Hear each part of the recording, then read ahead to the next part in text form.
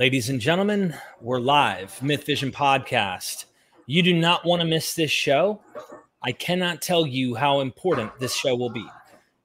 Dr. Kipp Davies will be joining us here to discuss the Dead Sea Scrolls and the Bible, and some of the things that Christian apologists, maybe not only Christian apologists, I would say both Jewish and Christian apologists, anyone who's of the Bible, are probably not going to tell you.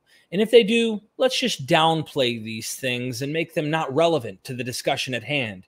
So for those of you who are tuning in, people are going to start trickling into the show as we start. I'm going to get you guys with the intro, and you do not want to miss this PowerPoint presentation.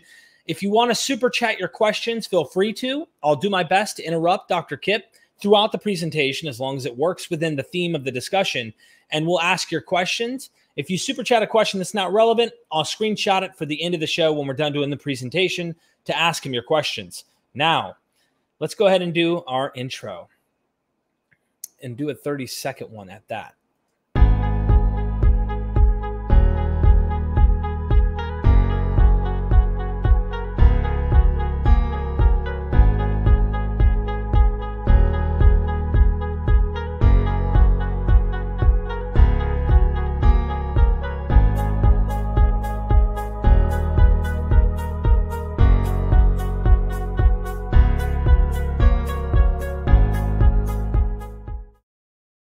Ladies and gentlemen, I made a custom intro for Dr. Kipp Davies, and I hope you enjoy it. It's a little bit entertaining, but it shows some important texts we're going to be discussing today, and I cannot tell you how valuable this show will be. Christian apologists are either ignorant of this topic and ignorant of the details we're going to be discussing today, or purposefully ignoring them and downplaying their power.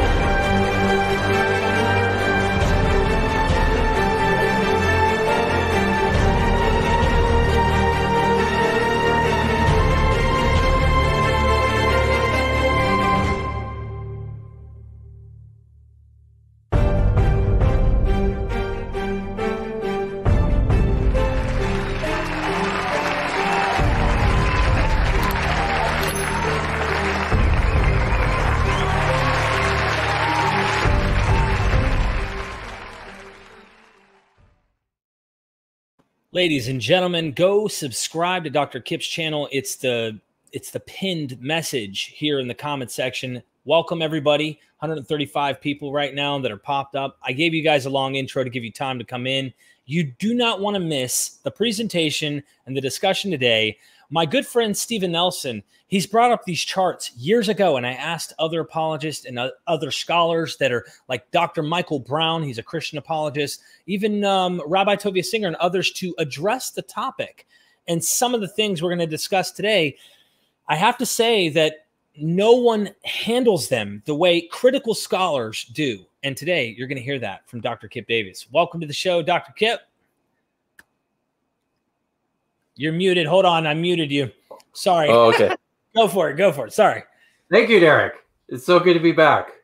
What do you think about that intro, man? That intro. That's crazy stuff. And I was looking around when all the applause started. I've never heard that before.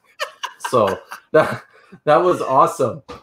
And I wanted to say too, that last picture, the last Dead Sea Scrolls fragment that showed up on your intro is, crazily enough, a fragment that we're going to talk about today. Wow. So I did that unknowing. I did not know that. It's a miracle. It's a miracle. Everybody, it's a miracle. Hit that like button. Hallelujah. But seriously, welcome, family. I love you guys. Thank you so much for the support, the positivity, the thumbs up, going and subscribing to Dr. Kipp's channel. Dr. Kipp, what are we going to be talking about today? So we're going to be talking about the Dead Sea Scrolls and how they've been misused and abused by apologists, and also how they provide information about early Judaism, about the transmission of the text of the Hebrew Bible that also gets ignored by apologists and especially Bible translators. And I intend at some point to do like a whole series of videos about the Dead Sea Scrolls. Are you familiar with 10-Minute Bible Hour? I am. Yeah, he does a really, really nice, I actually like his channel quite a bit, but he does a really nice, I think it's like a 25-minute snapshot of the scrolls. And I'm going to use that as a jumping off point to talk about lots of things that tend to get missed. When scholars talk about the scrolls, they like to talk about, or I should say, sorry, let me back up a little bit. When apologists and apologists, I don't know, the scholapologists, yeah, the scholapologists, the ones with the degrees, when they talk about the Dead Sea Scrolls, they like to talk about how old they are. They like to talk about how many copies of the texts of the Hebrew Bible there are in the Dead Sea Scrolls, and especially how many of those texts match exactly or very nearly exactly to the preserved Hebrew Bible text that we have today. What gets missed very frequently in these discussions is that while all that is true, there are even more texts of the Dead Sea Scrolls which show dramatic differences from the Hebrew Bible text. There's scrolls that defy classification, in large part because scholars are so hesitant about what they are going to label as Bible or as something else. It remains an ongoing debate.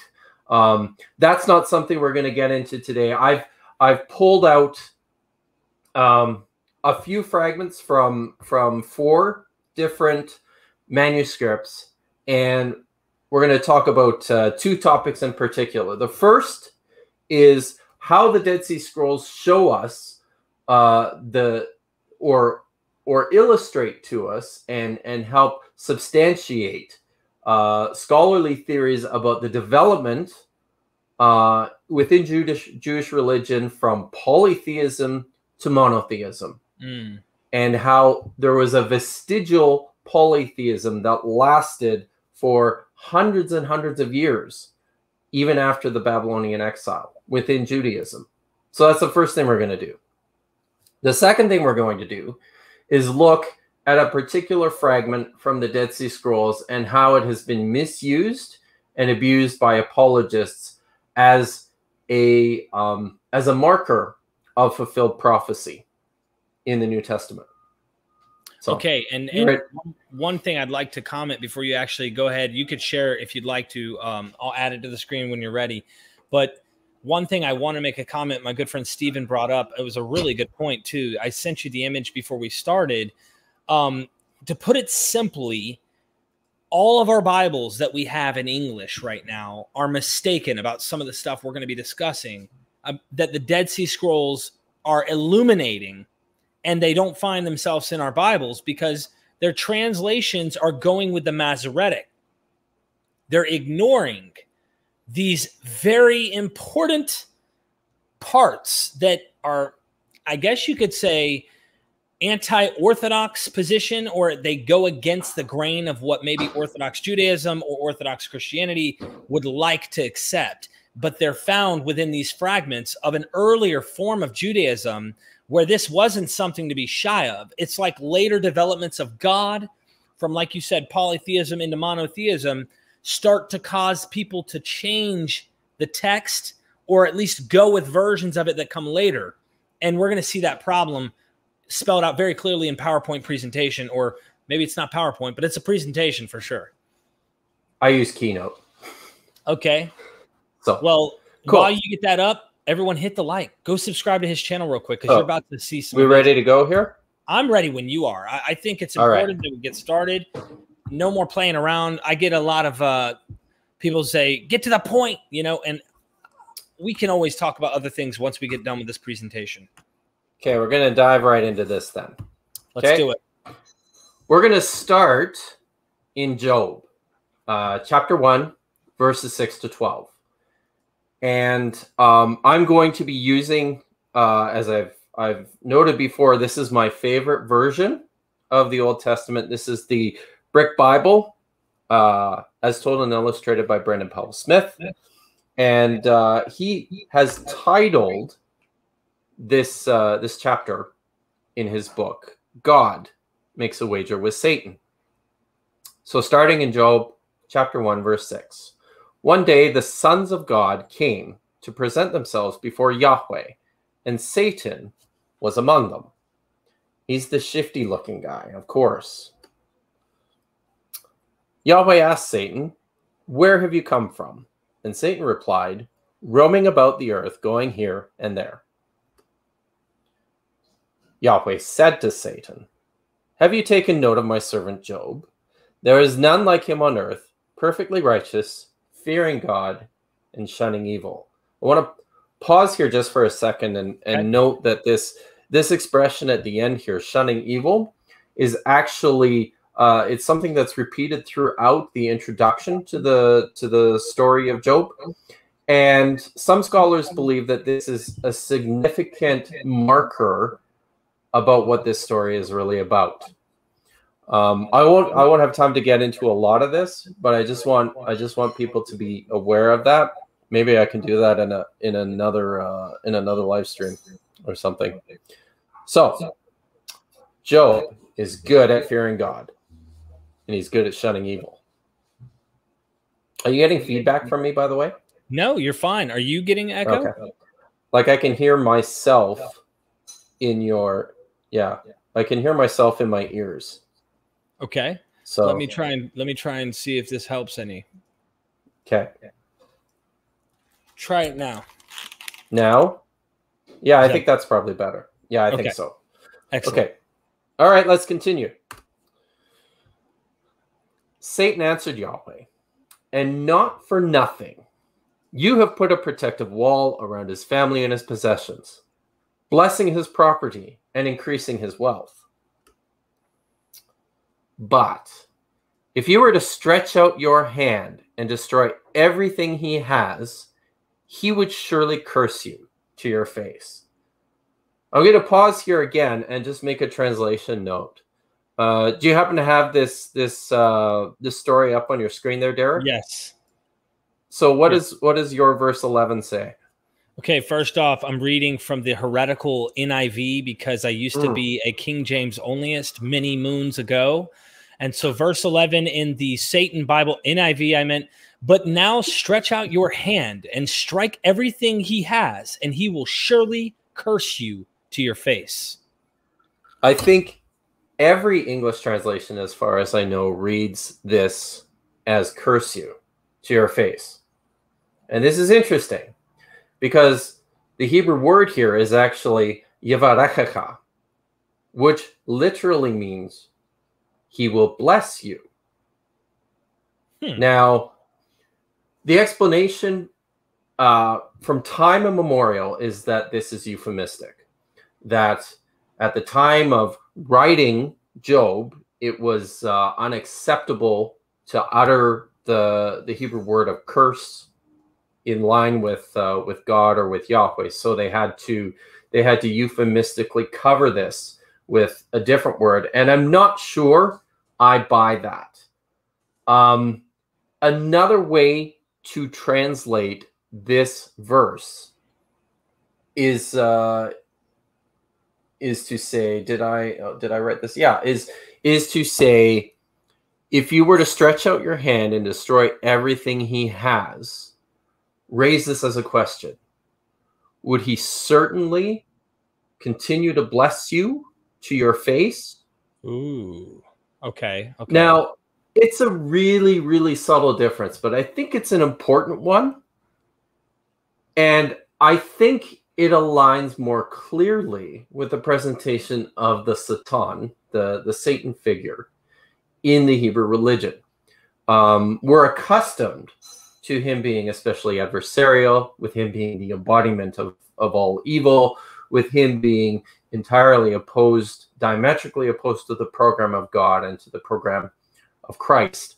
And I think this colors the translation, whereas maybe in the original telling of this text, this is a proposition by the Satan as a way to resolve a question that Yahweh has himself about Job. Do you see what I'm getting at? Yeah, yeah. So it's a subtle difference. I just wanted to bring that up. And I think it's an interesting one, but we're going to continue. Yahweh said to Satan, "Fine then, I put everything he has in your power. Only do no harm to the man himself." And so Satan left Yahweh's presence. And this is the story. So why do I tell this story right at the outset? I think, and especially the way that the Brick Bible has illustrated it, this story is a really nice illustration of the council of the gods, the pantheon, the divine council that was believed to govern the cosmos. This was a common belief throughout the ancient Near East, and one that seems to have been shared at various points in the history of the Israelites and the pre-Jewish descendants, or I guess the pre-Jewish ancestors. So I said here, who were the sons of God? It's fairly typical in modern translations and interpretations of this passage to have to understand these figures as angels. It's somewhat problematic because there are perfectly good words in Hebrew for angels. Malach, meaning messenger, is applied to messengers from God who visit people on earth. There are seraphs, burning ones, and cherubs, these crazy snake-headed lion-bodied creatures that guard the throne room of Yahweh. There are perfectly good words to describe angels. In keeping with the ancient Near Eastern roots of the Hebrew Bible and within the Semitic culture from which it emerged, the B'nai Elohim, the sons of God, were smaller, lower-level deities within this divine council. And we see all sorts of references to the B'nai Elohim, the sons of the God, all throughout the Hebrew Bible, and especially here in the story of Job. So it's the same sort of expression that you see throughout the Ugaritic and the Canaanite literature, such as in the Baal cycle. And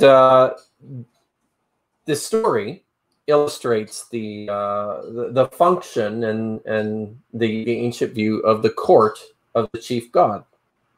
Now, mind you, like everybody who's watching this, This is not or original to the Hebrew Bible. This is something the Canaanites have already practiced. Not only the Canaanites, the ancient Near East.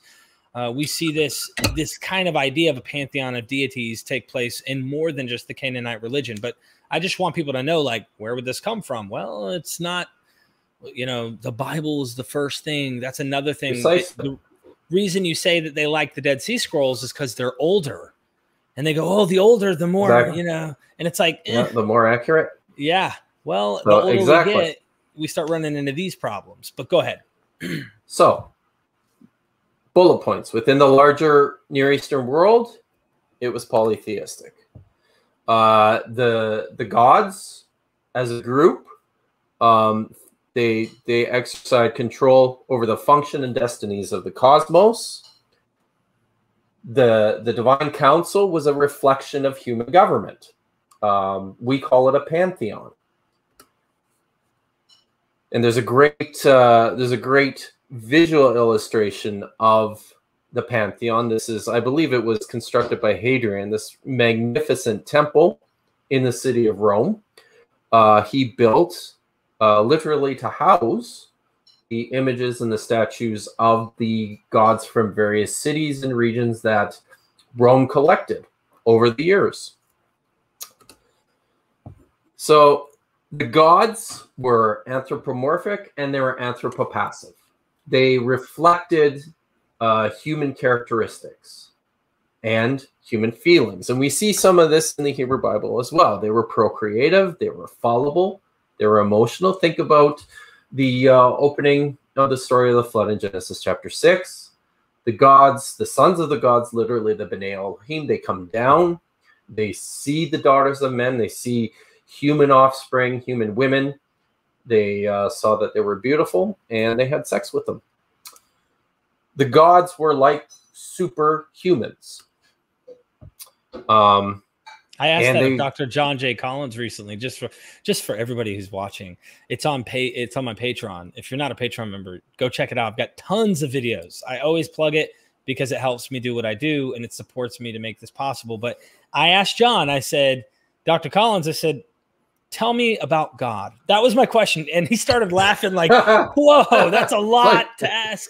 And then I was like, no. I'm saying, you know, God's sitting on a throne. He's just like an enhanced king. He's like a stronger, bigger version of a human king. But he still has limits. And this is a concept we anachronistically can't picture in the Christian world, that God is all immutable, all powerful, all knowing, all this, all that. And it's like, have you read your Bible and actually read it, not trying to force what you think it is into it? Anyway, please, I had to say that. I am so happy that I didn't say anything out of step with Professor Collins. Very happy about that. So, the gods decreed destinies and made ad hoc decisions about the process of governing the world. So, a question arises here. Within this pantheon, there's a king of the gods and all these lesser deities, which are identified as the B'nai Elohim, the sons of the gods. So at some point in Israel's history, Yahweh became the king of the gods, the king of the gods. So how does a god become the king of the universe? It happens in a type of an ascendancy. Gods were territorial, very much like people, very much like human governments. They would work to extend their own territory from their power base. The most powerful god would assume priority and control over the divine council. And this is something that we actually see recorded. Oh, there we go. In the Baal Cycle Tablet 3, columns 3, line 33 to column 4, line 4. But there's possibly also an ascendancy that we see in the Hebrew Bible recorded in Psalm 89, verses 6 to 19. Do I need to pull this up? So I would like you to pull this up, and if you could read it, because I've got the slide up here. Okay. Just read each individual verse one at a time. Okay. This is so starting at verse 6. I'm using the NIV. Bible. Yeah, the NIV for the King James only. They're going to hate it. But anyway, verse 6. And this just, you want me to pause after every verse for you to comment? Yeah. Okay. I'm going to have some things to say after each one. Perfect. For who in the skies above can compare with the Lord? Who is like the Lord among the heavenly beings? I forgot to say one thing, so I'm going to get you to read this again. Okay. Wherever you see the Lord in Okay. your translation, I want you Yahweh. to replace that with Yahweh. Okay. Perfect. You want me to You don't want me to. You don't want me to use Hashem. Okay. You want me to blaspheme? Okay, no. We're blasphemers here. Okay. Perfect. I have no problem doing that, my friend. All right. For who in the skies above can compare with Yahweh, with the Yahweh? Who is like the Yahweh among the heavenly beings? Awesome. And not the Yahweh, just Yahweh. Just Yahweh. So skip the definite article. Okay. Skip the article. So a couple things of note here. The Council of the Holy Ones. Bekahal Kedoshim. This is, is it? Yeah, there it is. It's on my screen. Cool. So Kadosh is a frequently occurring word in the Hebrew Bible that most often means divine being of some sort. Or in this case, most likely lesser gods. Okay, let's continue in verse 7. Verse 7, in the council of the holy ones, Yahweh is greatly feared. He is more awesome than all who surround him. There's actually, I don't like this translation at all, because the word, I think it's at the end there. What did it say? He is more awesome than all who surround him. Yeah, than all who surround him. I think this is there's a word here, bishokek, which literally means in the clouds. So there's a reflection here of, I do have an English Bible here. Let me just pull this up quickly. Okay. So there's a reflection here of geography from the perspective of the human writer and the human speakers of this psalm. This is all taking place up in the sky, in the clouds. There's a definite location, a preferred location here. Right. You want me to get a less satanic version? No, we're all good. Okay. Okay. Whoops. I think my camera just bumped. You're good. I see you. I see you. Okay. So are we in verse 7? We are in verse, well, you're working in verse 7, surround him. So verse 8 is the next one. Yeah, okay. Okay, so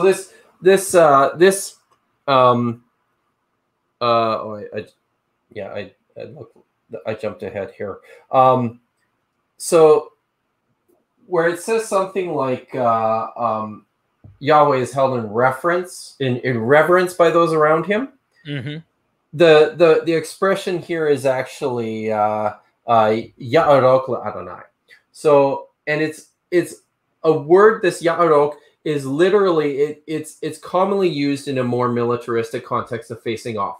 So already there's a vision of the divine council in which there's competition. The gods are they're rivals. As much as they have to work together, they're also trying to best each other. So, and again, right at again, this is it mentions the Bevene Elohim. These are the sons of the gods. All right. Okay. Let's continue in verse 8. 8's going to be tricky in English for me.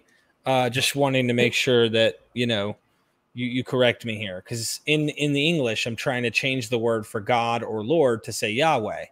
Not God, just Lord. Okay, just Lord. Okay, got it. Who is like you, right? Yahweh, God Almighty? You got it. Yeah. You, Yahweh, are mighty, and your faithfulness surrounds you. Excellent. So do I have anything here?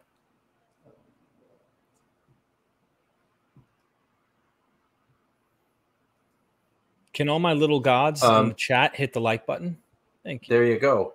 So there's mention here of, I'm just trying to see what the English equivalent of this would be. Sometimes it's difficult because of the way that they translate this. I think, who is mighty like you? I think it's the faithfulness.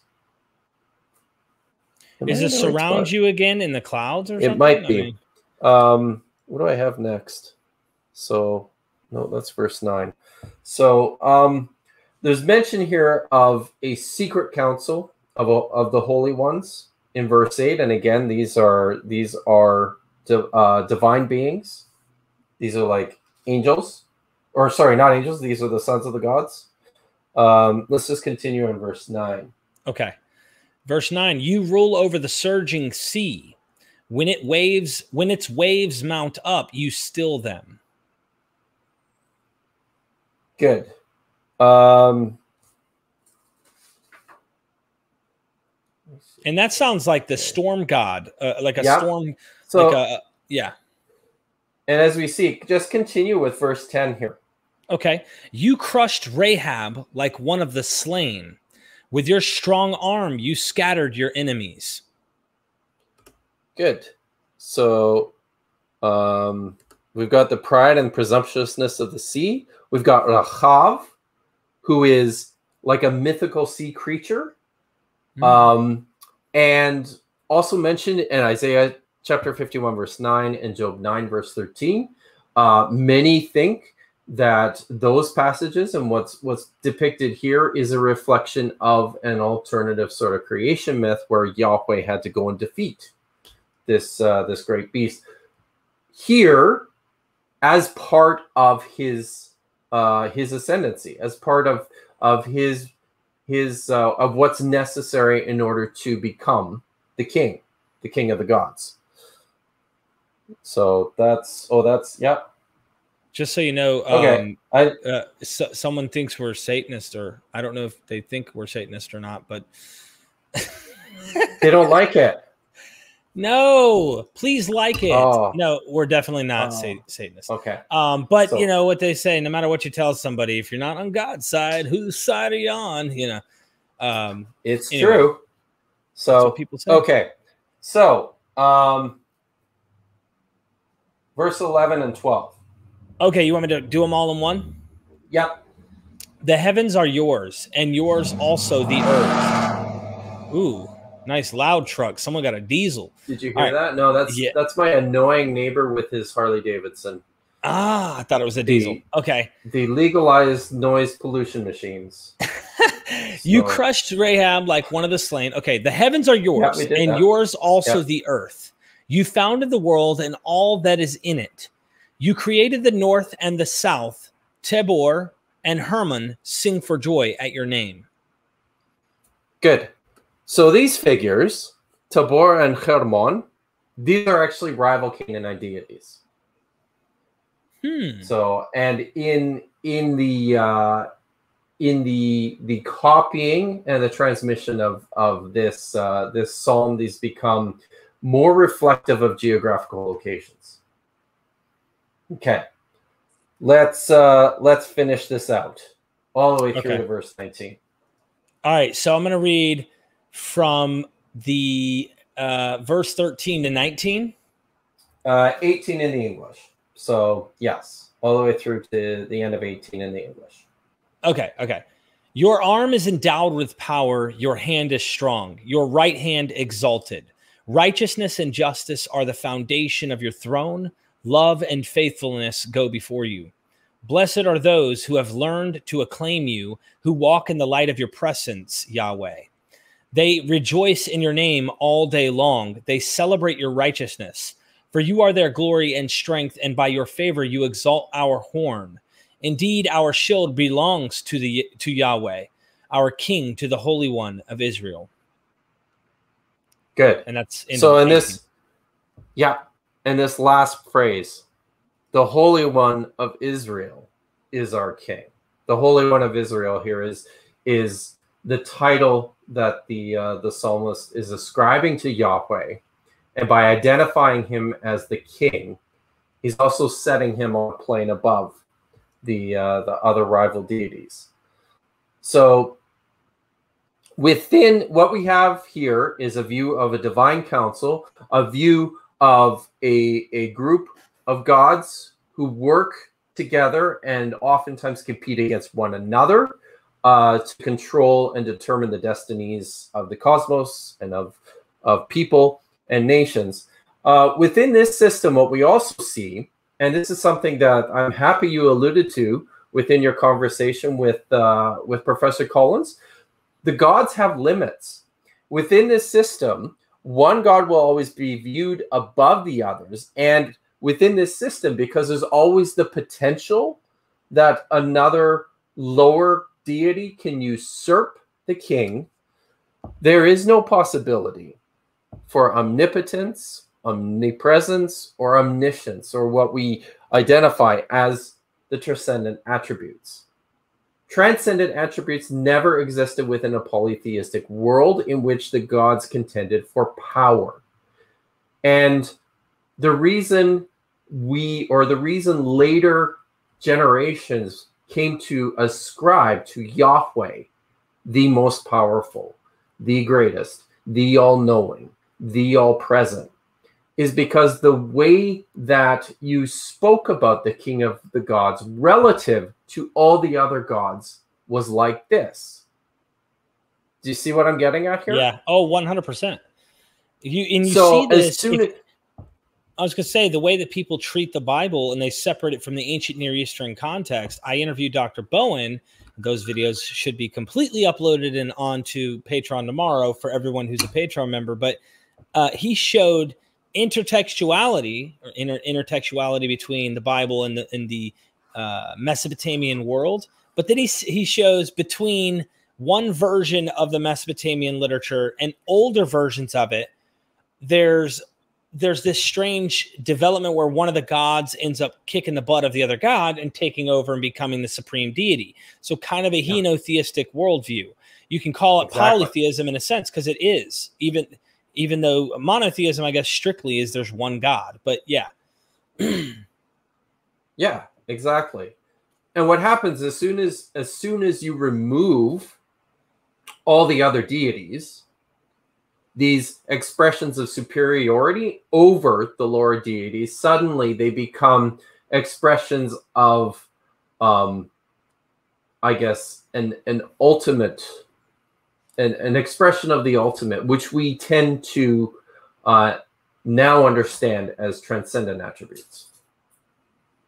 So, so that's just by way of introduction to polytheism and to the divine council within the Hebrew Bible. We're going to move on now. Okay. Polytheism, monotheism is definitely something that develops within the Hebrew Bible. You can set all sorts of passages from the Old Testament onto a spectrum, onto a timeline that shows a gradual progression away from a polytheistic worldview into a progressively more monotheistic worldview. So you've got texts such as Deuteronomy 32 or Genesis chapter 6 or Job chapter 1 or Genesis chapter 1, which are quite obviously polytheistic. They reflect a cosmos replete with numerous gods within a divine council. And as time passes, you have in the reforms of Josiah, when likely large sections of Deuteronomy were composed, or at the time of the prophets such as Jeremiah or a second Isaiah, this polytheistic view is beginning very clearly to diminish, and a Yahweh-only movement is strongly emerging. And then by the time of the writing of the book of Ezra or of Nehemiah, you have a full-blown monotheistic worldview. You can track this throughout the Hebrew Bible text, and you can in many ways use this almost like an index fossil to date texts. So that's what we're looking at. I'm going to talk today more with a stronger focus on Deuteronomy chapter 32, which is one of the really the most interesting full passages, which reflects this polytheistic worldview. And what's especially cool about it is that we have several manuscripts from the Dead Sea Scrolls which actually attest to this polytheistic worldview.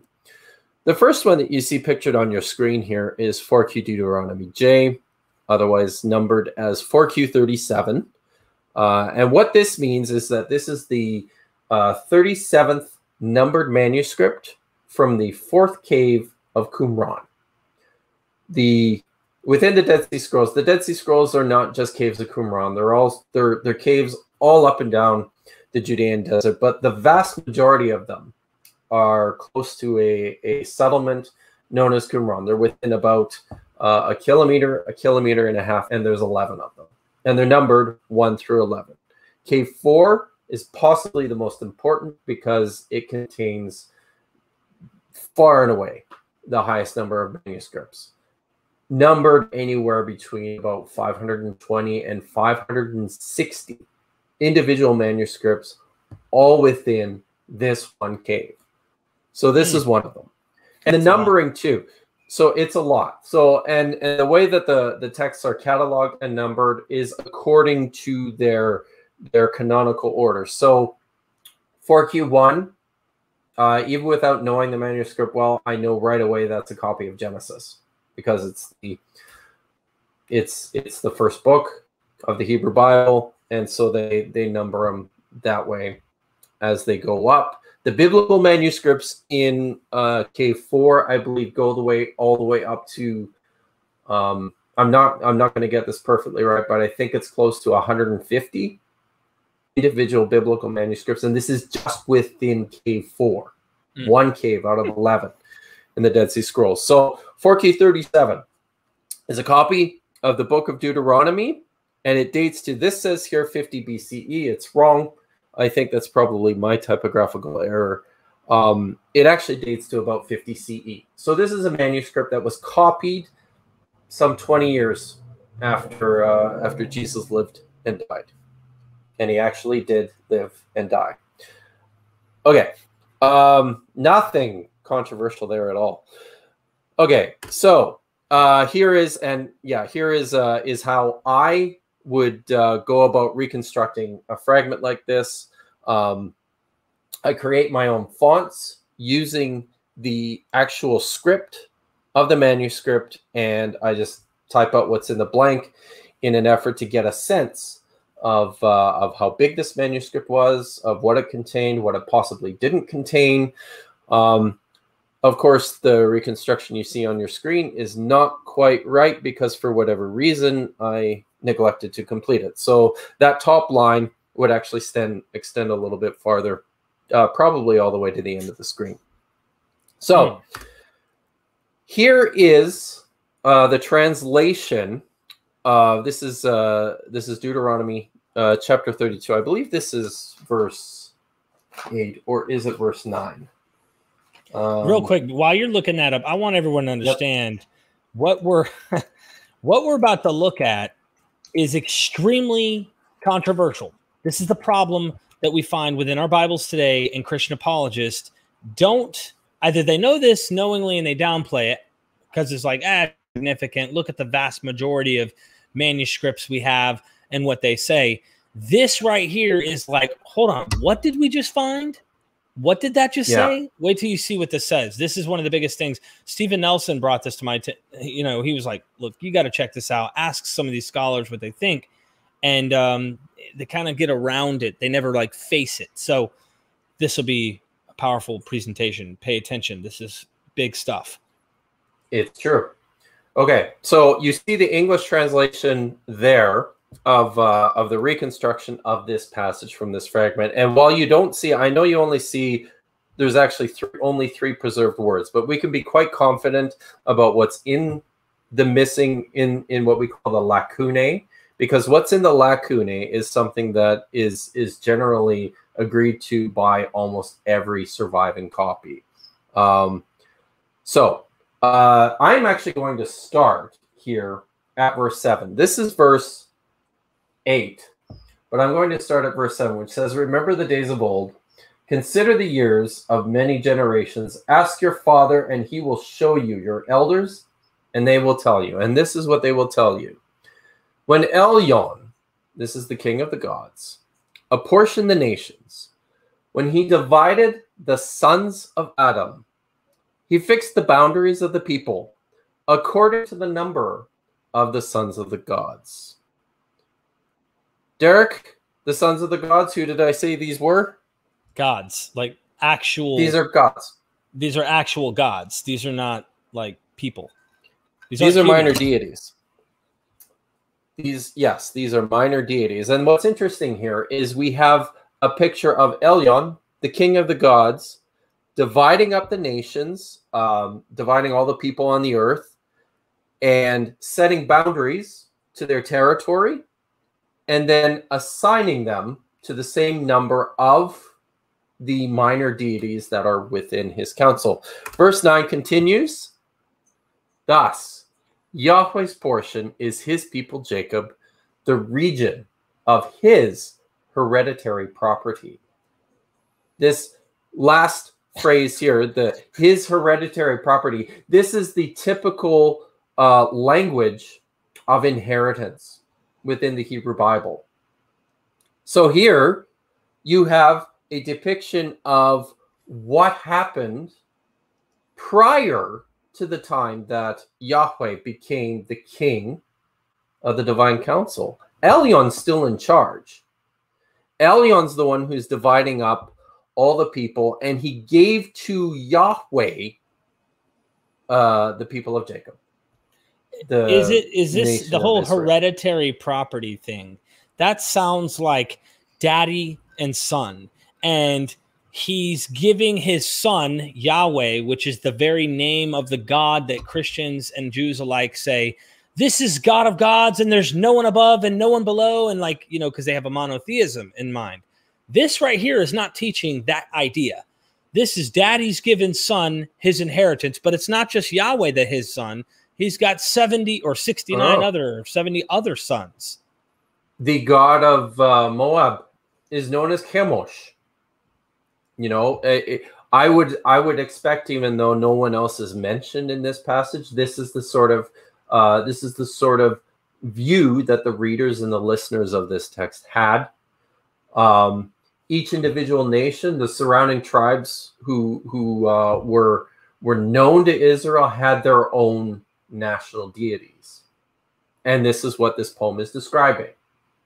That Elyon, the king of the gods, divided all these tribes up and gave each one of to his sons. Now, Dr. Kipp, real quick, Digital Hammurabi, thank you for the super chat. This is Dr. Josh, and he says, man, that Dr. Kipp, not sure if you can trust that guy.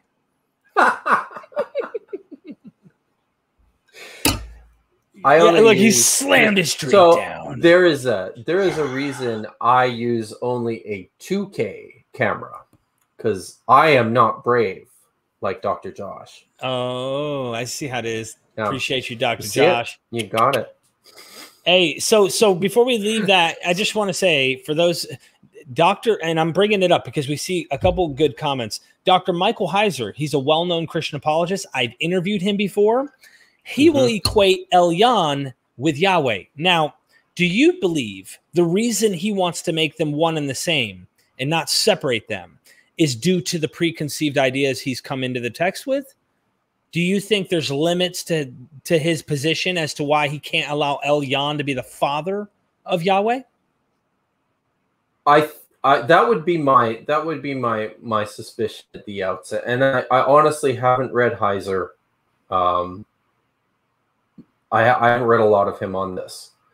There's other things. He takes a similar position when it comes to some of the stuff taking place in Exodus 6, where Yahweh reveals himself as as the patron deity of Israel. And I don't like what he does with the grammar and the syntax in that passage. I'd have to look and see his whole argument, but at the outset, my initial gut reaction right away is that there is an existing prejudice here that makes it difficult for some scholars to move past or to accept what I would consider an abundantly plain reading of the text. Sorry for interrupting, but I hope that answers everyone's questions. I mean, I hope it does. Right. So, but as you can see, I hope this is a really problematic text. Here is the offending words here. B'nai Elohim on the fragment translates to the sons of the gods in the English. So what I'm going to go through here is now kind of an historical, text critical development of what happened in this text. Even before we get to what's the Greek that's on my screen, Derek, what does your English translation make of this? Which verse exactly again? Verses 8 to 9. When the Most High gave the nations their inheritance, when he divided all mankind, he set up boundaries for the peoples according to the number of the sons of Israel. For Yahweh's portion is his people, Jacob his allotted inheritance. Okay, so there's a critical change here where the sons of God, the B'nai Elohim, have become the sons of Israel, the B'nai Yisrael. So how does this take place? Well, one of the ways that one of the developments within this text we see in the Septuagint, which is the Greek translation of the Hebrew Bible, which was made sometime in the 3rd century BC. The Greek passage, the Greek translation of this, it translates the Hebrew word B'nai Elohim as angelon theon. This is the angels of God. When the Most High divided the nations, he divided the sons of Adam. He fixed the boundaries of the nations according to the number of the angels of God. And by the way, for a long time, even before we ever discovered this fragment, scholars had already guessed at its existence. They thought, looking at this Septuagint, this Greek translation of this passage, it sure seems like the original reading was B'nai Elohim. And the reason for this is because by the time of the 3rd century, Israel is already moving well away from a polytheistic worldview. They're developing a much more Hellenistic view of the cosmos. And something else that's really developing in this period is a sophisticated angelology, a sophisticated view of the universe where God's pantheon is suddenly replaced by an enormous collection of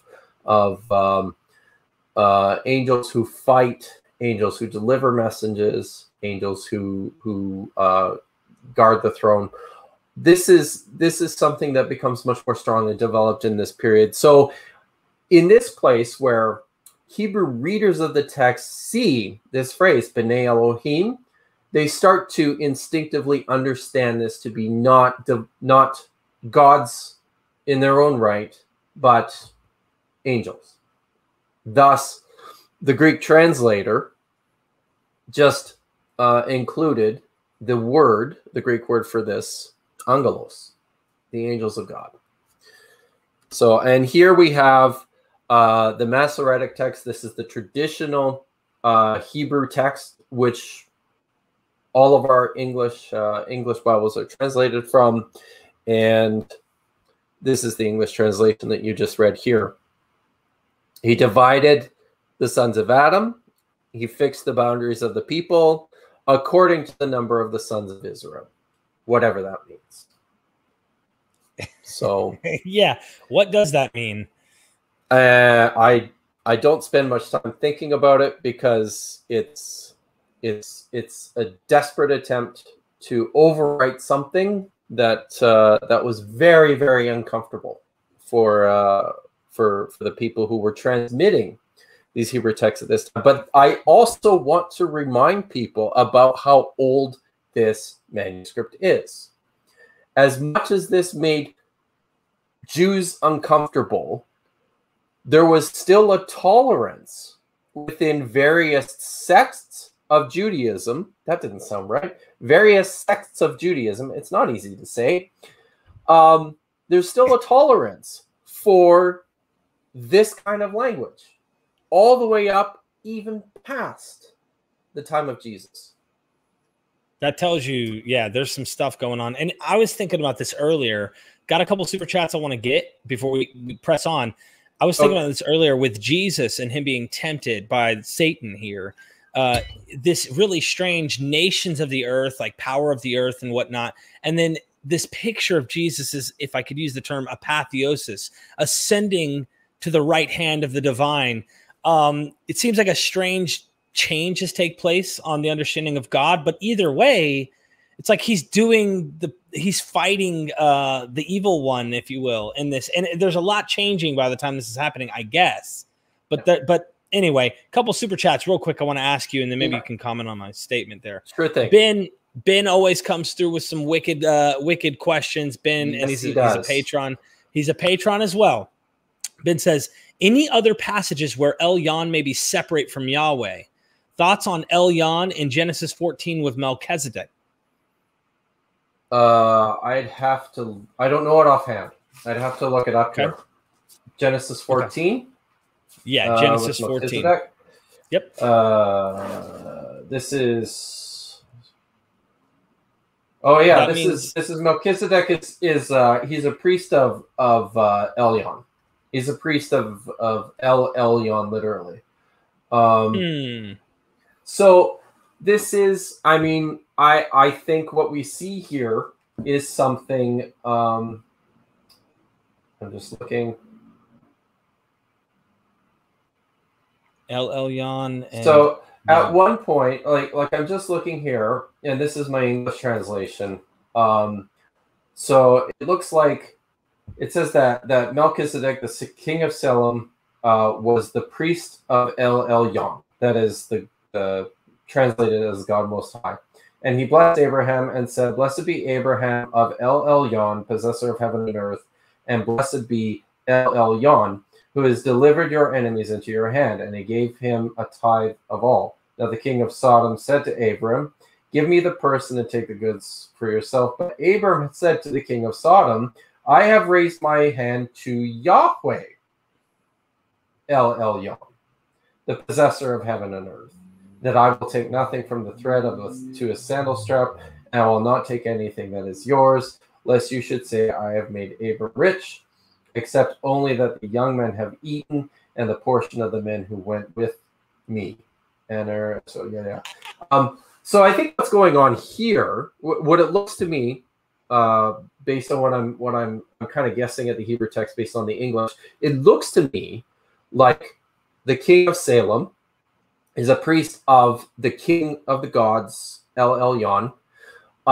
He blesses Abram. Abram's response to him suggests that, no, thank you very much. I appreciate it. I concur with your blessing, but in my divine economy, Yahweh is the leader of the divine council. It sounds like there's a tension taking place within that text that illustrates some of this the polytheistic background, the ancient Near Eastern background of the way people operate, and in particular in how people from different tribes and different traditions would interact with one another. And so I'd love to hear more, maybe. Yeah. Ben, I hope that answers your question on that, but I'd love to hear more. If you find any more where there's clear differences, we can always do a show later, like showing those. And then the final super chat we had, AFD, thank you for the super chat. He says, have you ever heard of the Talmud of it's J. Manuel? I don't know if Emmanuel. Talmud of J. Mmaneuel. No, I'm not familiar with that. Okay. Thank you for the I'm super sorry. chat. Sorry. No, please continue with this presentation. Okay. Okay, so we're just here's how I see the transmission of this this text.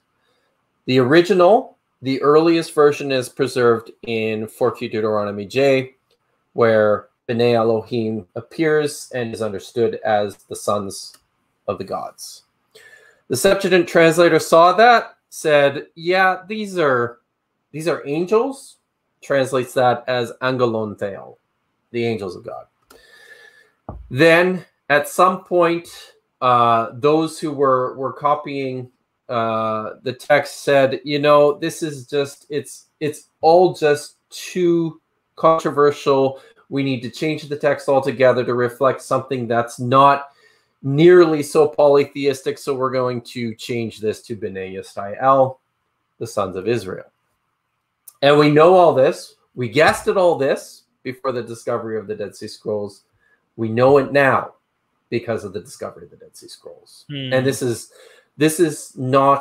a fragment. This is a text. This is a topic that Christian apologists are loath to talk about. But there's more. Question.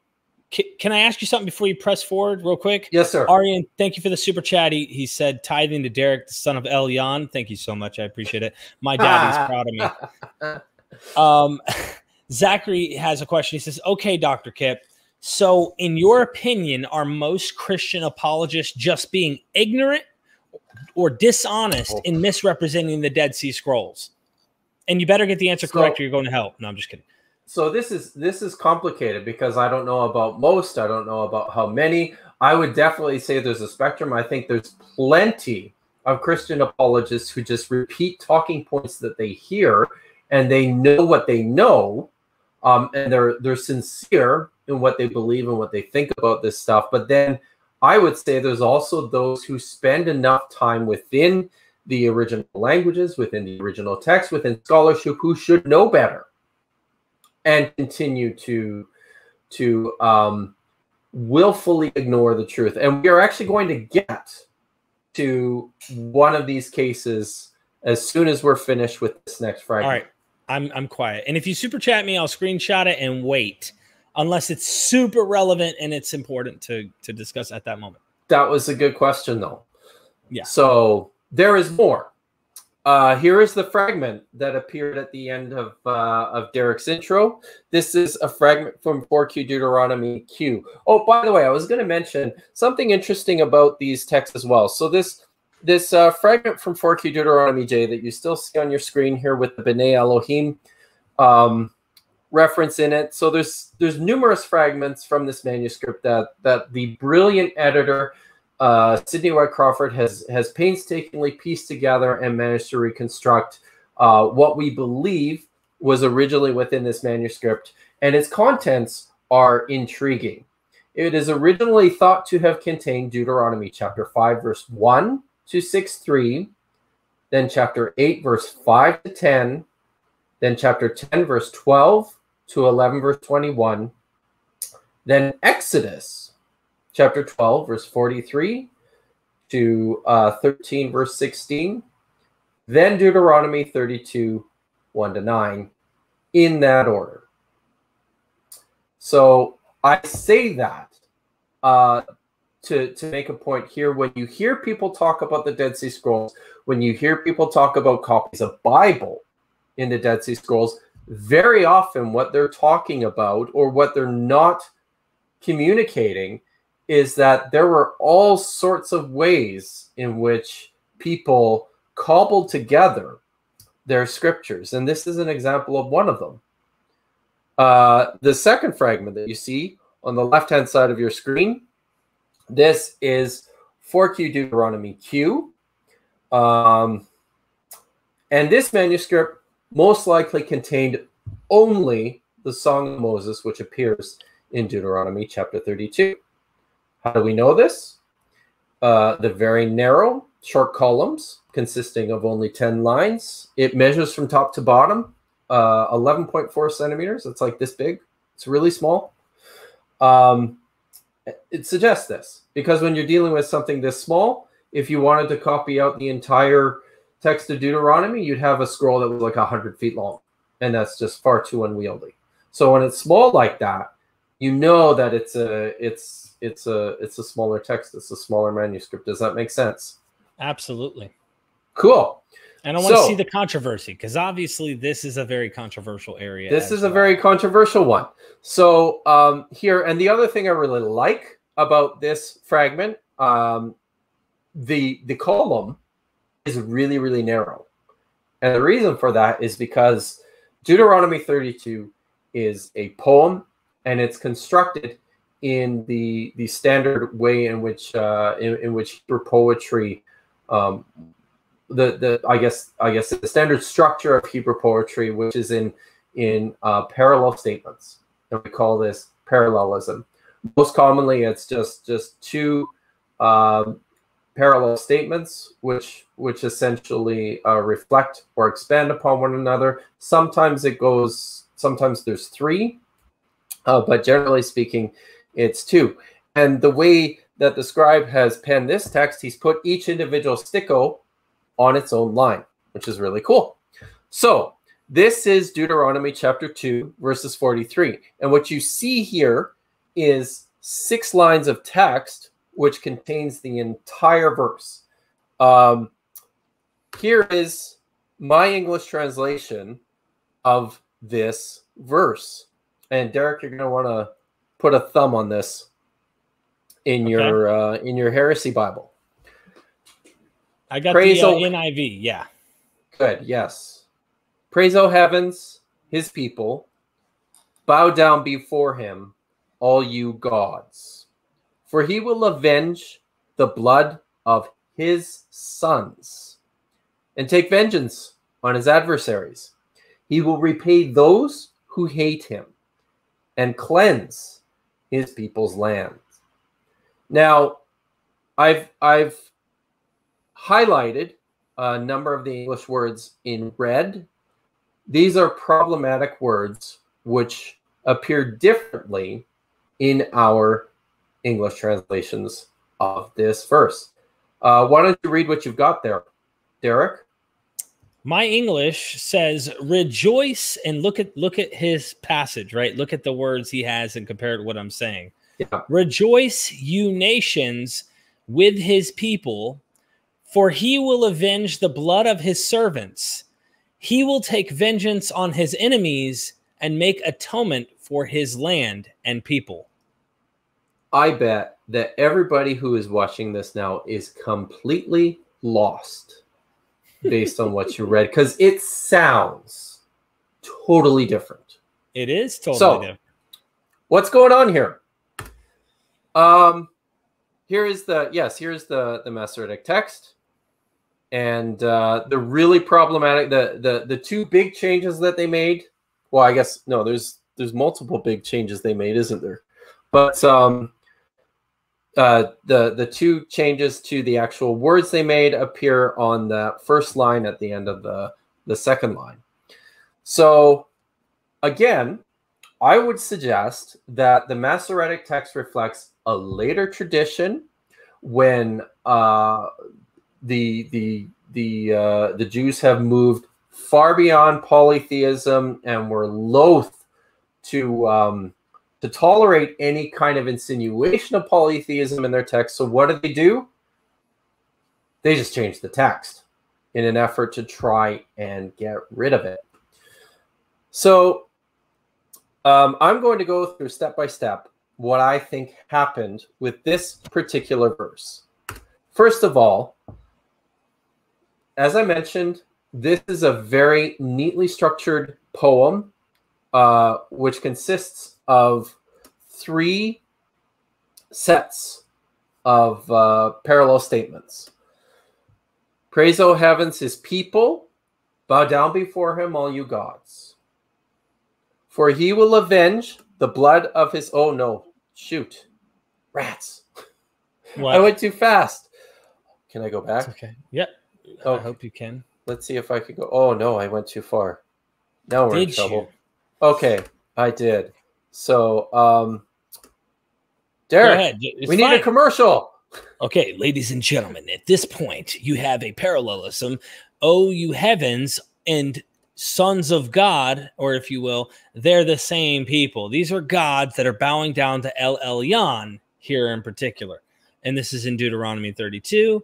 The controversy boils down to Christians will say, well, this is one fragment. I've already heard this from Jewish apologists, including Christian apologists. This is just a one in a... that scribe was smoking crack back in the 3rd century BC. Ignore that passage. It has no relevance. Everyone goes with the other Masoretic version because we've had the same Bible ever since, and someone's trying to trick you, blah, blah, blah, blah, blah. My point is, this might be an earlier, more authentic to its origins text. Why wouldn't it be? Like, who would invent this later on? It just makes no sense. So we got the conspiracies out of the way. I hope we're back from our commercial break. I think we're back on track. So first set of parallel statements. Praise, O heavens, all his people. Bow down before him, all you gods. So, which, oh heavens, his people, that's sky. Think up. Those are where the gods live. So the heavens are not humans on earth. These are gods in the sky. And he repeats it. It's a parallelism, a poem. Bow down to all him. You gods. Yeah. All you gods. For he will avenge the blood of his sons. Who do you think this is with reference to? I mean, this is the king of the god avenging the blood of whom? Yeah, that's what I want to know. I want to ask you. So, and take vengeance on his adversaries. Who are the enemies of the king of the gods? Like, you're right. These are the questions that we should be asking.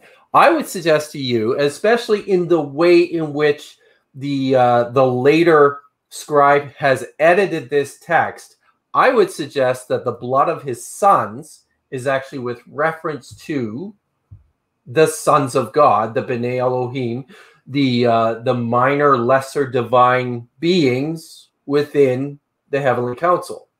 Because they could die. There was, from what I understand, these deities were not immortal. This is not in the way that we think of it. No. Right. And there's we see gods passing. Essentially, gods die by passing out of favor, passing out of existence, or they get defeated and eliminated by by rivals.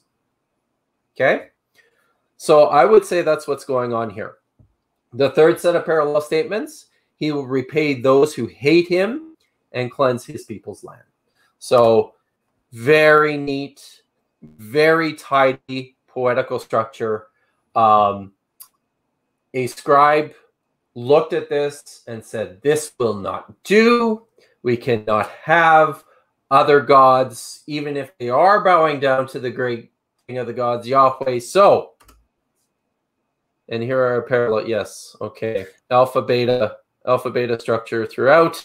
Okay. Now we're back on track. Cannot have gods bowing down even to the king of the gods, Yahweh, because as we know, there is only one God.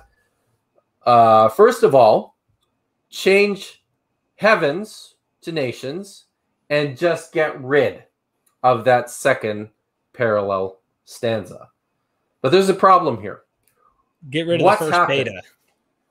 Yeah. So what has happened now once you've eliminated that?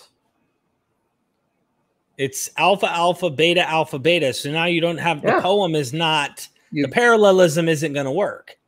You've totally destroyed the poetical structure. And look here again, he changed blood of his sons to blood of his servants. And this suggests to me that the understanding of the scribe who was copying this text saw that blood of his sons as a reflection of the old views of the divine council, of the family of God. So he's got to do something else here to fix this. And I think it's rather brilliant. So he takes away that fourth line, and now we have a new structure. And it's actually a pretty clever one. Instead of A, B, A, B, we can now, or alpha, beta, we can now see this as alpha, beta, beta, alpha. In the first stanza, we have people. In the second stanza, we have vengeance. In the third stanza, we have vengeance. And in the fourth stanza, we have people. He's taken a standard parallelism and turned it into a chiasm rather brilliantly. And I mean, this is the kind of illustration that we have of how smart these people were too. I know that that oftentimes and the caricature, the straw man is developed, I hear, particularly from apologists when they try to counter views with regards to the construction of the Pentateuch, or with the source theories that you know, we as scholars must think that all the scribes and all the writers in antiquity were a bunch of idiots who couldn't see this stuff. Right. It's the total opposite. These people were brilliant. They did amazing, clever, thoughtful, brilliant things to, you know, turn what eventually became a heresy into this. So, and we know this. The only reason we know this is because of this wonderful fragment from the Dead Sea Scrolls. I must add, for all of those who think we're hating on the Bible, you know, there's only ignorance. I'm going to say it. I got to be bold here. You are ignorant. And I say that because what we're actually trying to do is show you your book that you worship and believe and follow and such, to a point, because I used to do it. I was very hardcore fundamental Christian, and make you realize this is a piece of literature, an ancient Near Eastern piece of literature, similar to the other ancient Near Eastern pieces of literature. We're not trying to downplay how brilliant this literature is. We're trying to say what you in the 21st century, really later on, have developed in your perception about these texts are mistaken. So get rid of your magical woo-woo, omnipresent, omnibenevolent, perfect position based on these texts, and start looking at them like all other humans look at all other literature. This is our critique. Our critique is to say, this is not perfect. It wasn't written in the handprint of God on a golden tablet handed to a man named Joseph Smith or Muhammad. You know, this wasn't sit down from heaven perfect as is, or God perfectly had the scribes make every perfect statement. That whole fantasy about the text is what we're jabbing at. And we're trying to show you these are humans that are really, really smart. I mean, far smarter than I am in terms of literature. At the same time, they're way back then. Some of this stuff needs to stay as literature and read that way, not practiced today. We get into all that stuff later. Like Dr. Josh, we talk about genocide. We talk about slavery. We talk about, well, slavery wasn't slavery. They were all working from 9 to 5. Get out of here. Do you know, that's the stuff we have problems with. So anyway, please continue. Preach it, Derek, son of Elyon. Hamarashima Baba. Okay, so this is this is a good time probably to take a breath. Okay, and we can go through some of these super chats that you've collected to this point, because from here I'm going to shift gears and I'm going to start talking about I'm going to talk about 2 manuscripts and how apologists have abused them in their preaching on the fulfillment of prophecy. So, okay, we're going to bang this out because I only got 2 that we haven't discussed. One of them was a super chat, and I said thank you to the person. Let's see if it's still available. It's not available. There's too many chat. I hate that about this thing, man. YouTube's got to step their game up. They were trying to say, can you start over? Because they missed the beginning. Okay. So So anyway, no, thank you. But this video is saved, so you can always come back to this video and watch it from the beginning. And I hope you enjoy the intro. I am sorry for being bold and blunt, but I'm not sorry, because I'm seriously a little bit flustered about that ignorance there about what we're trying to do here. You're just trying to jab. No, we're trying to show you don't know what you're reading. That's all we're trying to do. And I'm going to say, nobody spends their entire life studying the text of the Hebrew Bible unless they're madly in love with the text of the Hebrew Bible. So, and I mean, they'll say we're haters, though. They'll say you're a hater of God because you're pointing out these things. You know what I'm saying? I love it. I love it. It is my muse. Well, I saw a video where you were actually in the background, like where an actual Dead Sea Scroll was, and you looked way younger than you do now, man. What's up with that? You saw that. I did. I thought you had the Utnapishtim plant or something that you were supposed to preserve your age. It obviously hasn't worked so well. So, yeah, no, no. So, I'm actually that's actually a nice. That's going to be a nice segue into what we're moving on to, because in 2005.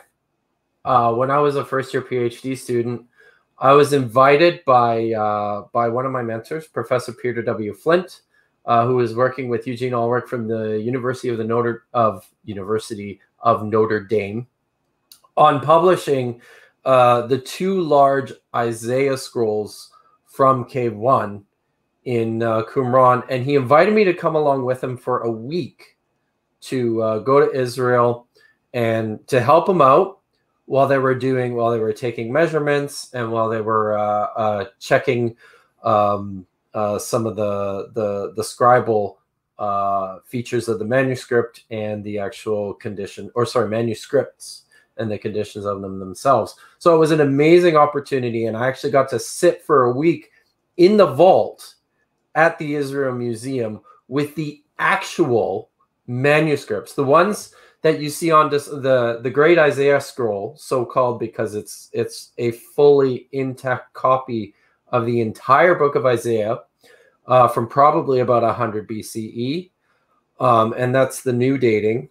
I know most will say 150, but it's probably more comfortably 100. The one that's on display there in the Shrine of the Book in the is this in the one on the video? That you yeah. I'm gonna share. So that one on the video is the original. The one on display is a replica. Okay, I'm sharing the video just to show everybody. So, all right.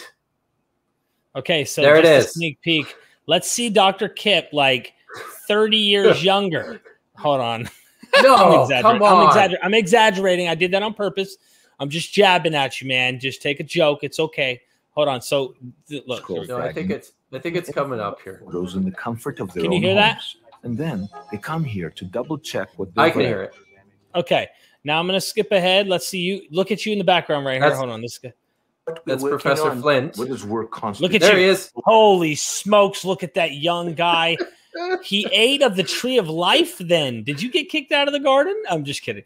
No, seriously, look at your hair, man. You still got long hair. Let's get a better one of you here. Real quick here.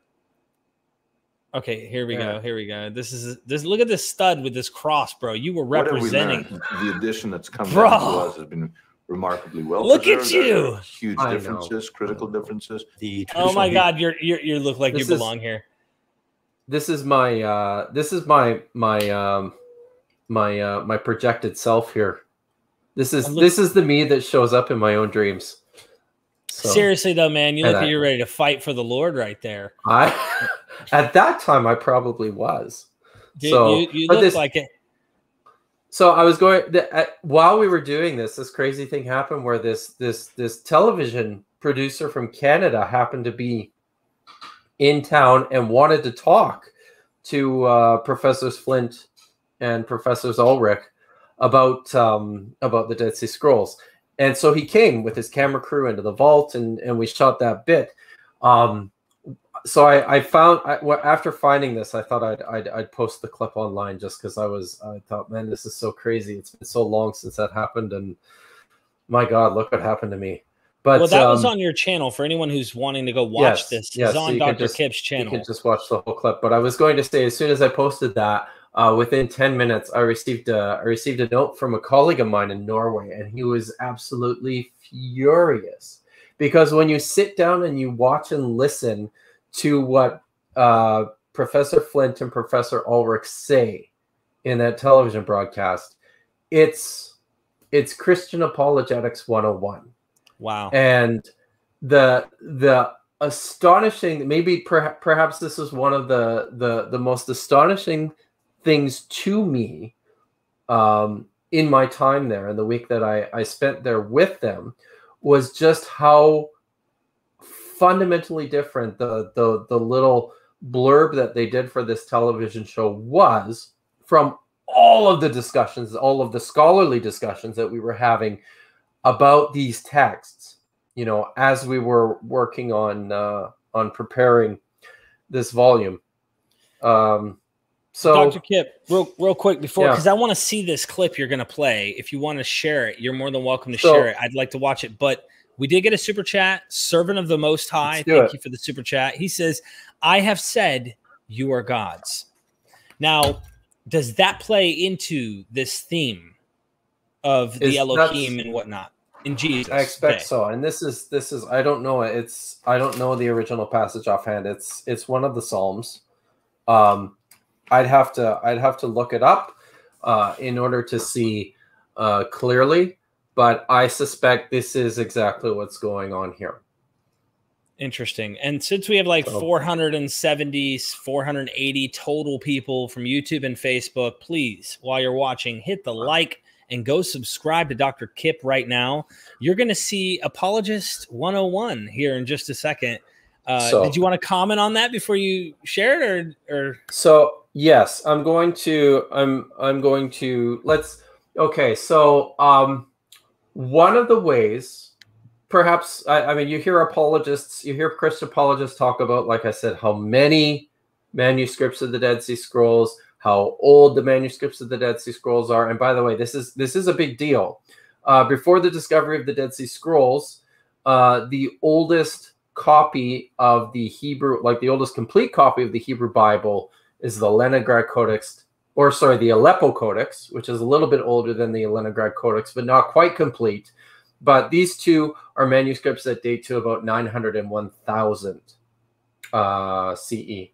So the Dead Sea Scrolls date between 300 to about 300 BC to about 100 AD.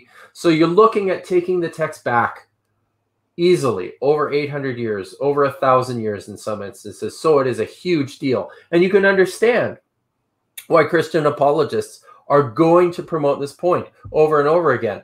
They also like to talk a great deal about how close the text is to our preserved Hebrew copy, like the Masoretic text on which our English translations are all based, as I said before. But I think maybe one of the most famous Dead Sea Scroll arguments for apologists is what's going on in Psalm 22.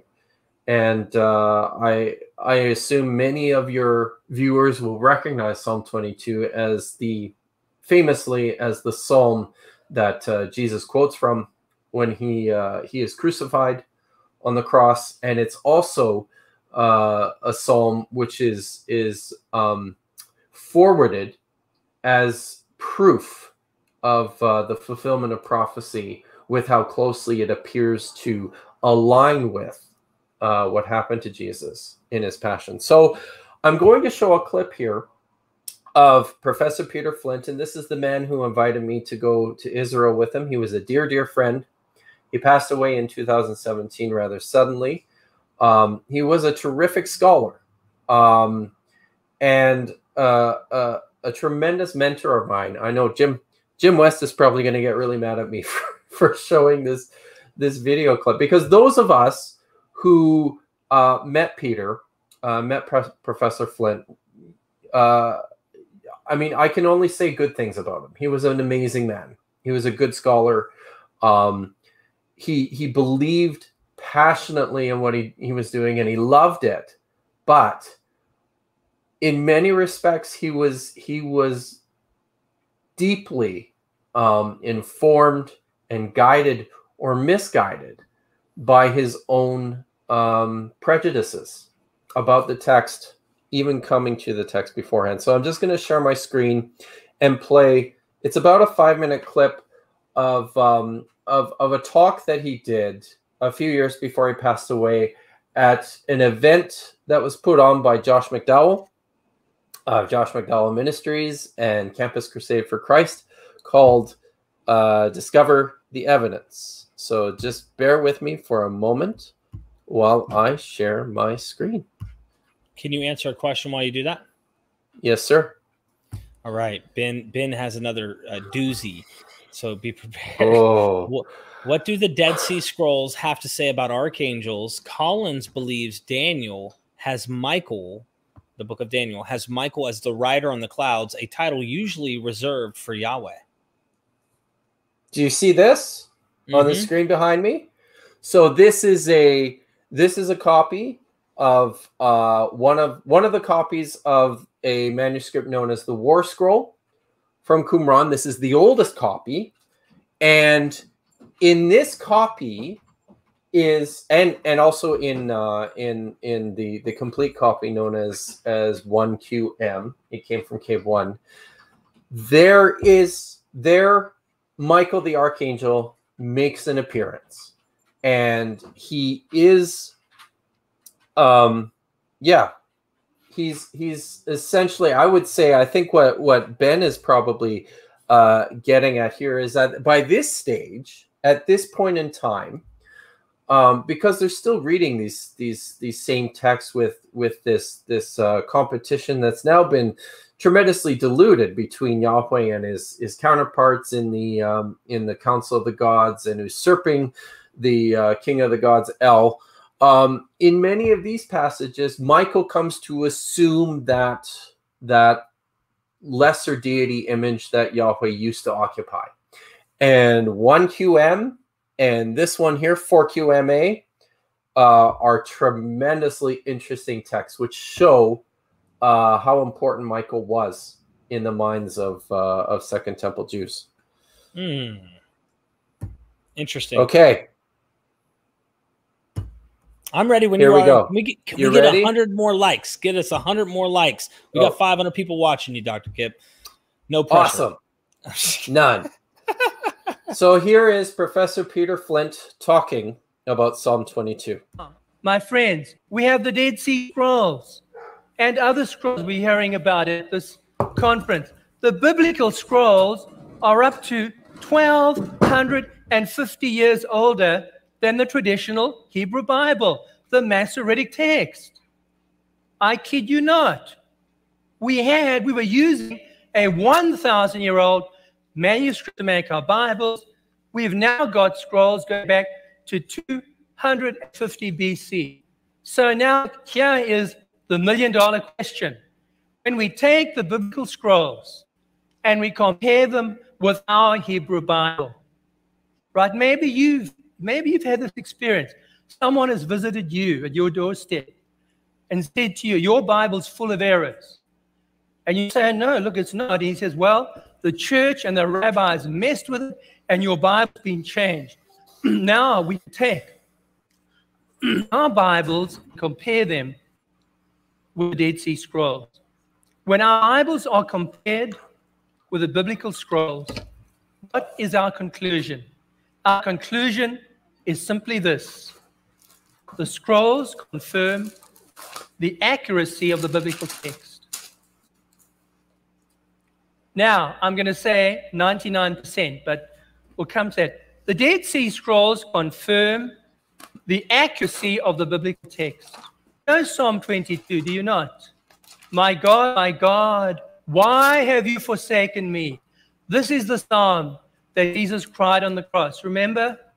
There's even the psalm, they have cast lots for my clothing. Is he preaching right? to acquire, like in to the Gospel, Psalm church? relates to the crucifixion. Well, there's a very interesting It's verse a seminar. in Psalm 22 Okay. in the King James. Dogs have surrounded me. A pack of evil ones close in on me. They have pierced my hands and my feet. Now, you know this verse, and you would say this affirms for me crucifixion. Well, did you know that, in fact, if you took this verse and spoke to a rabbi or even a Bible scholar, they would say not so fast? Because if you turn to the very Hebrew Bible that you use, your own Hebrew Bible, the Biblia Hebraica, you would be quite shocked, as I was, to discover it doesn't say that. The Hebrew Bible used by all churches today says, dogs surround me, a pack of evil ones closing on me, like a lion on my hands and feet. Now, some would say, you see, the church has messed with the text. They wanted to put Jesus in that text. They ignored the Hebrew, and they pierced my hands and feet. That is a great challenge. But my friends, I've got good news for you. This passage is preserved in one of the Dead Sea Scrolls. And I know what I'm talking about because I am the editor of the scroll. And there it is. There it is. The Nachal Cheva Psalm scroll. And it contains this passage. And there it is.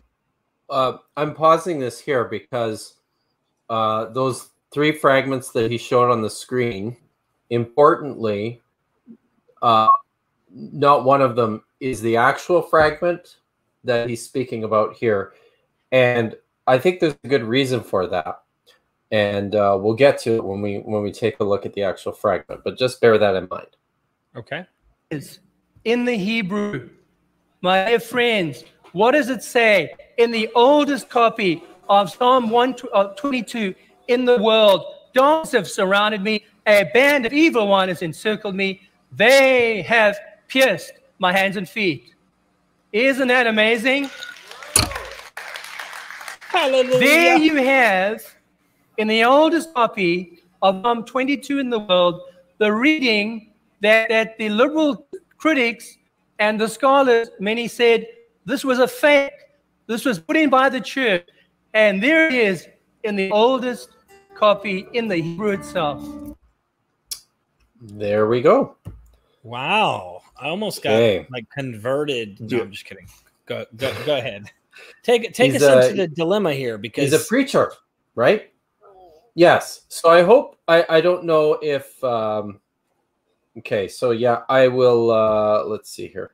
I'm going to share my screen again just so that I can pull up my PowerPoint.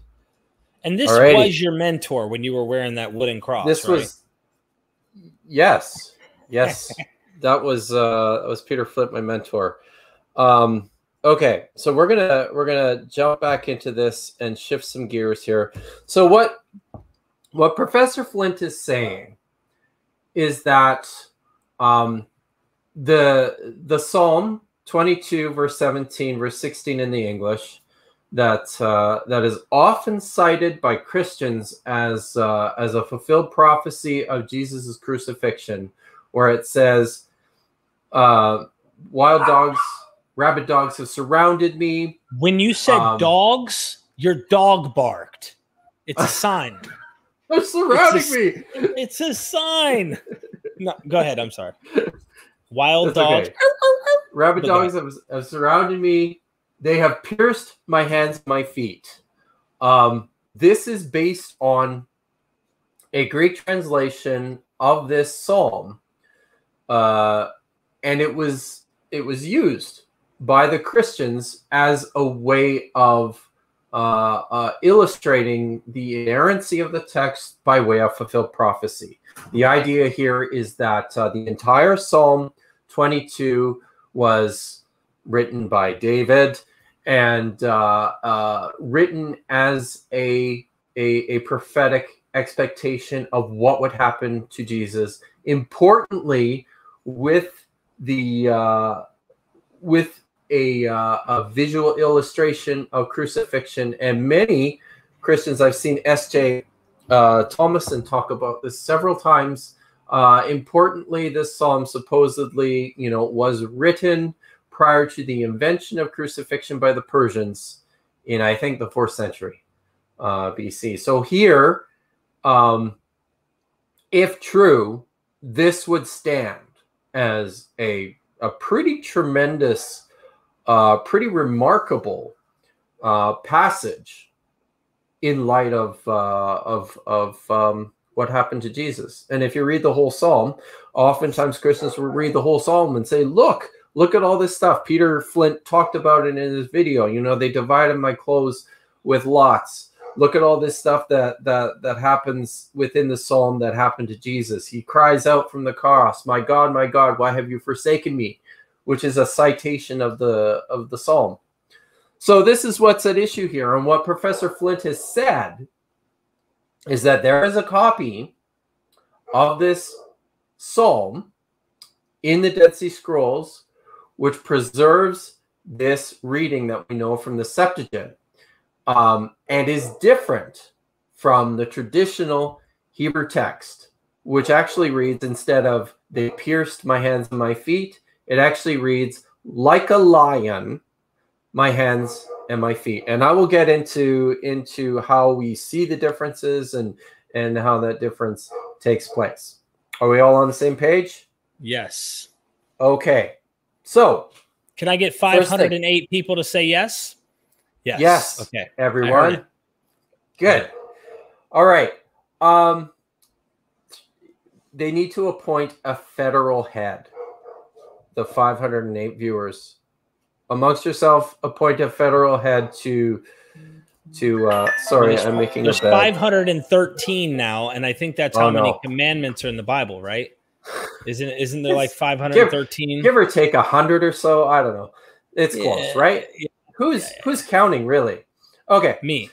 I think I've got 4 points here. Okay.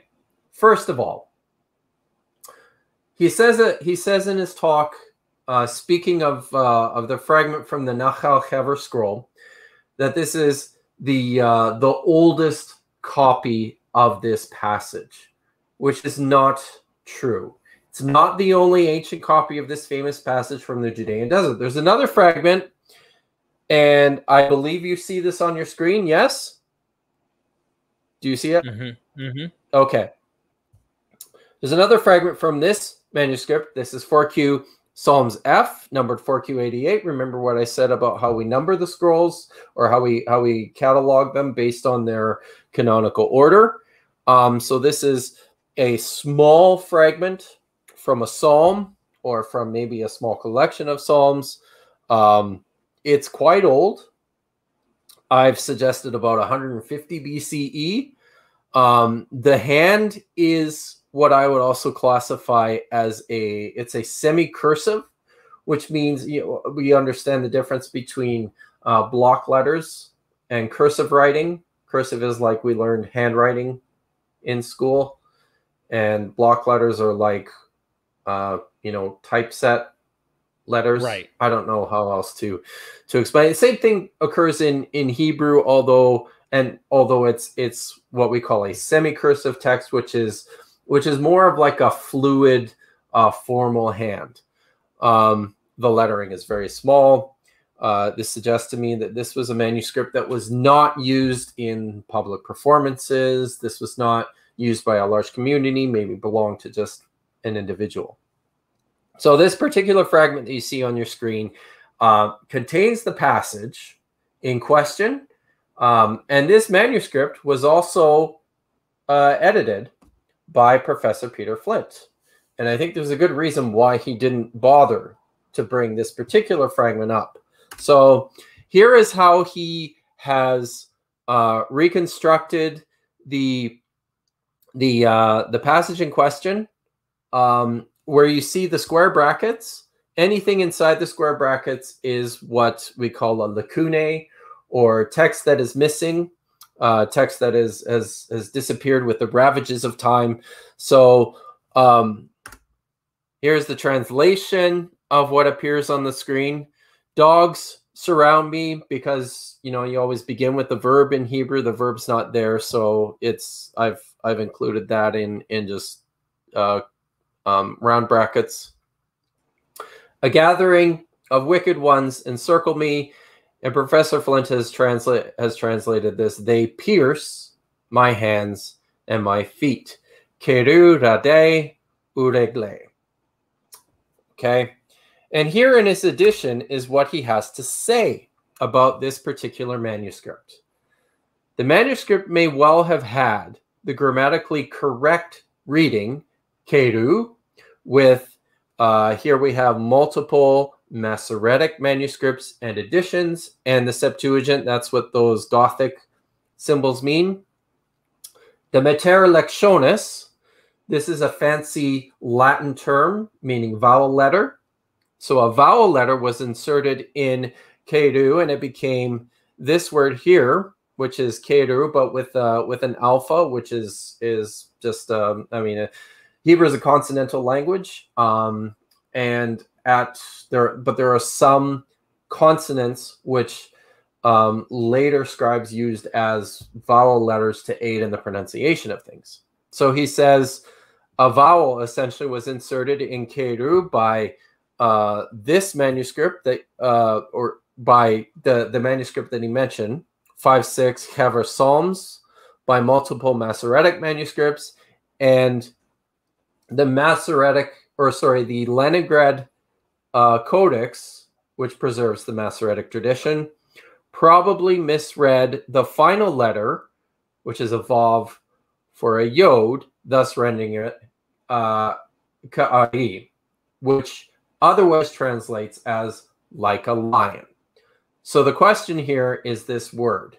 Is it keru, meaning they dug or they hollowed out, or is it ka'are, like a lion? So this is his explanation here. Are you with me so far, Derek? I'm tracking. I know this argument back and forth. I just don't know the conclusion, though. I'm interested to see what you say. So what Professor Flint is doing here is he's constructing a similar textual history to what we pointed out in the above examples with Deuteronomy chapter 32. However, problematically, his construction is founded on the flimsiest of evidence. So what I've included here is the best photograph of this fragment that I believe is in existence. Yes. It had to be in black and white. Well, the reason it's in black and white is because it's infrared. Right. If it was in color, you wouldn't be able to read it at all. Because of the inks, they don't show up on the color. You have to look at the infrared spectrum in order to actually see the writing, which is why oftentimes when you'll see fragments of Dead Sea Scrolls fragments on my big computer monitor behind me, they're always in black and white because I work with infrared photographs.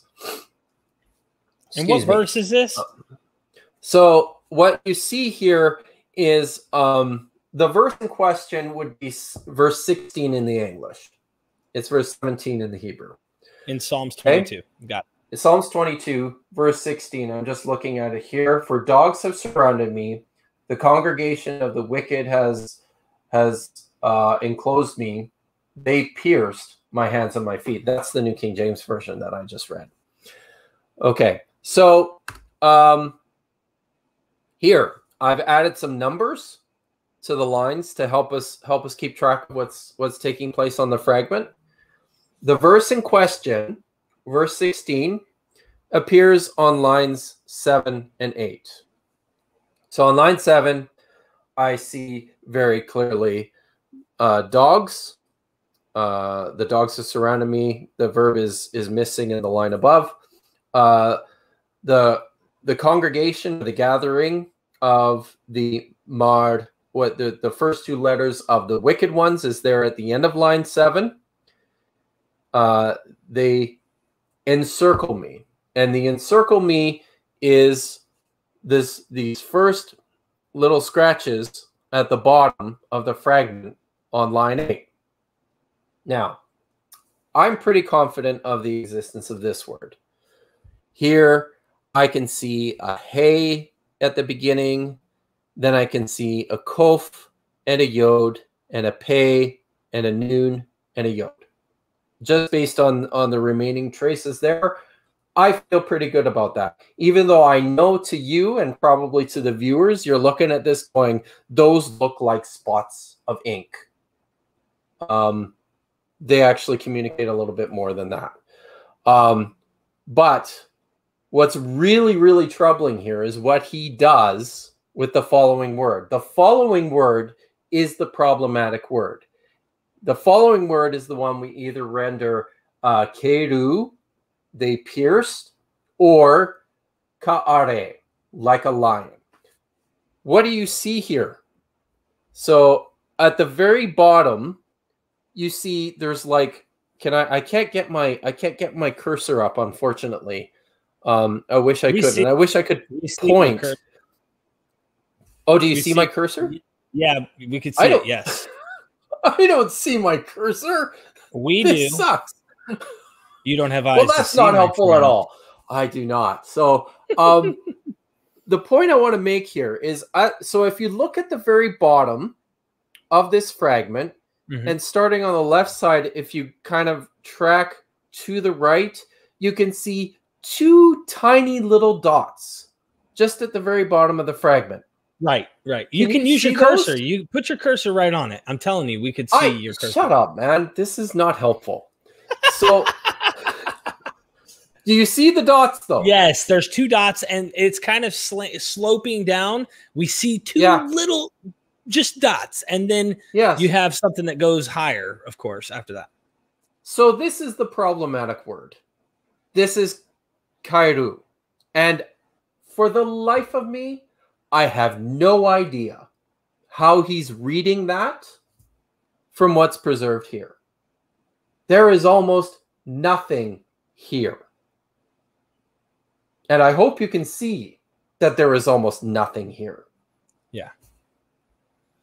Okay. Two polka dots. Little ding, ding. Two polka dots. So here, we're either, the reading, like I said, is either ka'are, which is the one on the left, like a lion, or keru, they dig, or they hollow out.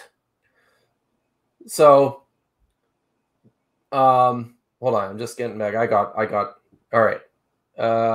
So the verb here that Flint has reconstructed as keru, it means to dig or to hollow out, but he translates it as to pierce. All that is visible of this word on the photograph is two very small ink traces, which belong to, at most, the tops of two letters. So I would say it's unsurprising that he didn't talk about this manuscript at all in his talk, because despite the confidence he portrays in this video, there's almost nothing here. Okay? Right. But this brings us to, oh, and here, yes. So this is the translation that he has provided, that he has supplied.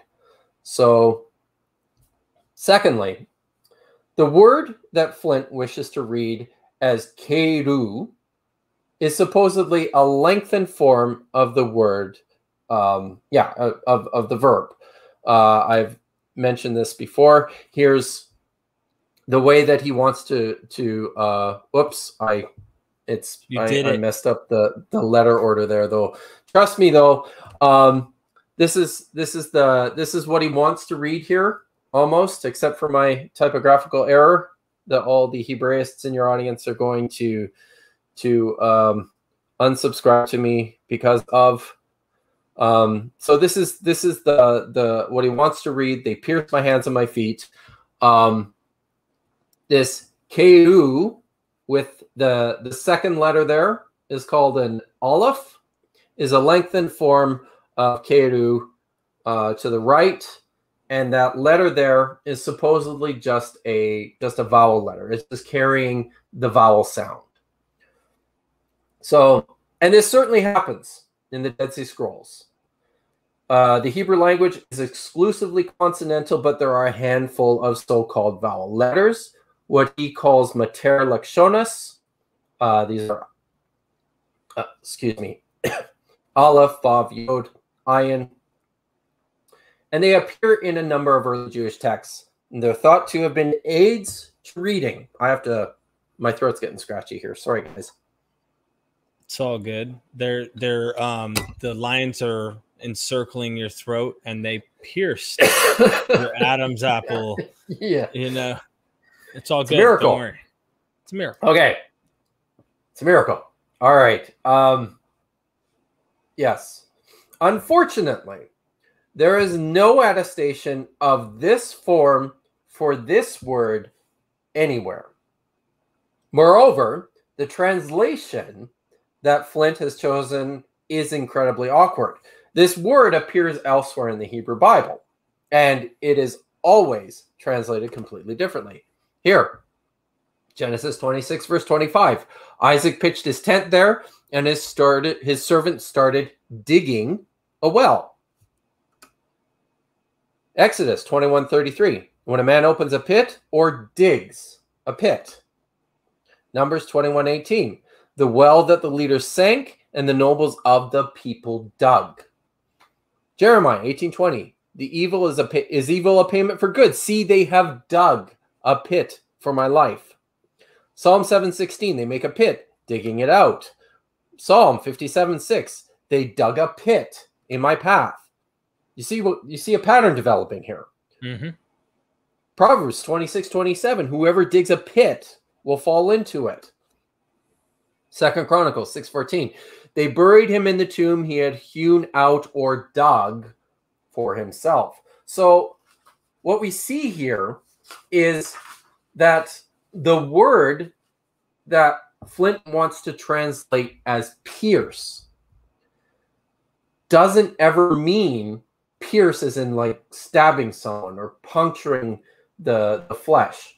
So there is one instance in Psalm verse 40 in a poetical text where it has an elusive metaphorical sort of usage. Sacrifice and offering you do not desire. You have bored or dug or hollowed my ears, as a way to create an opening, right?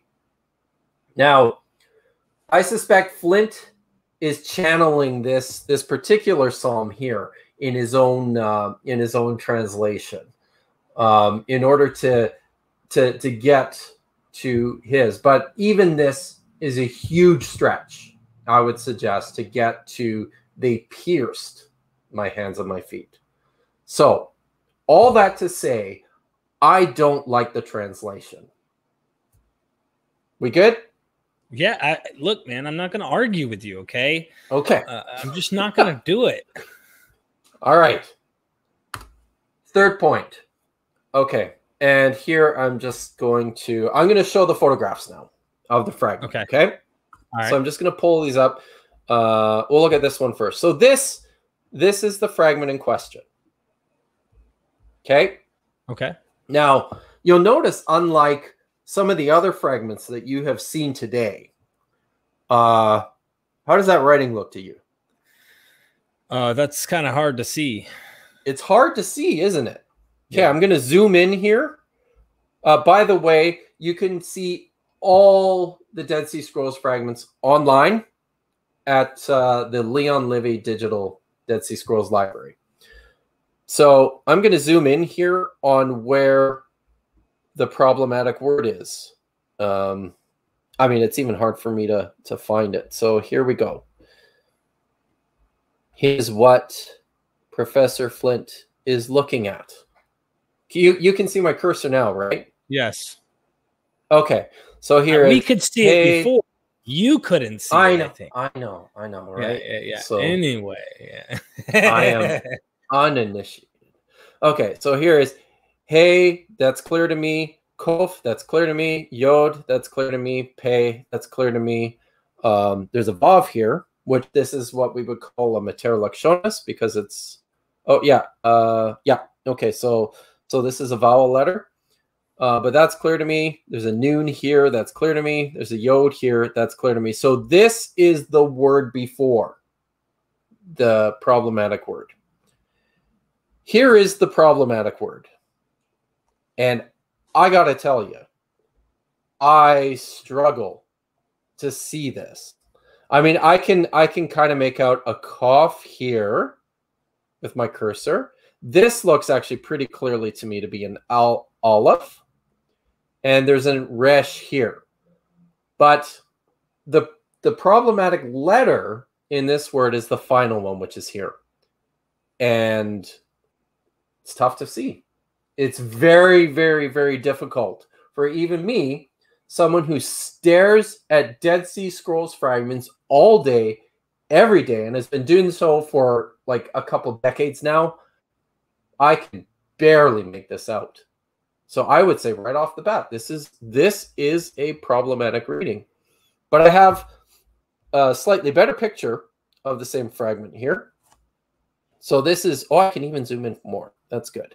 Here, it looks a little clearer. Okay.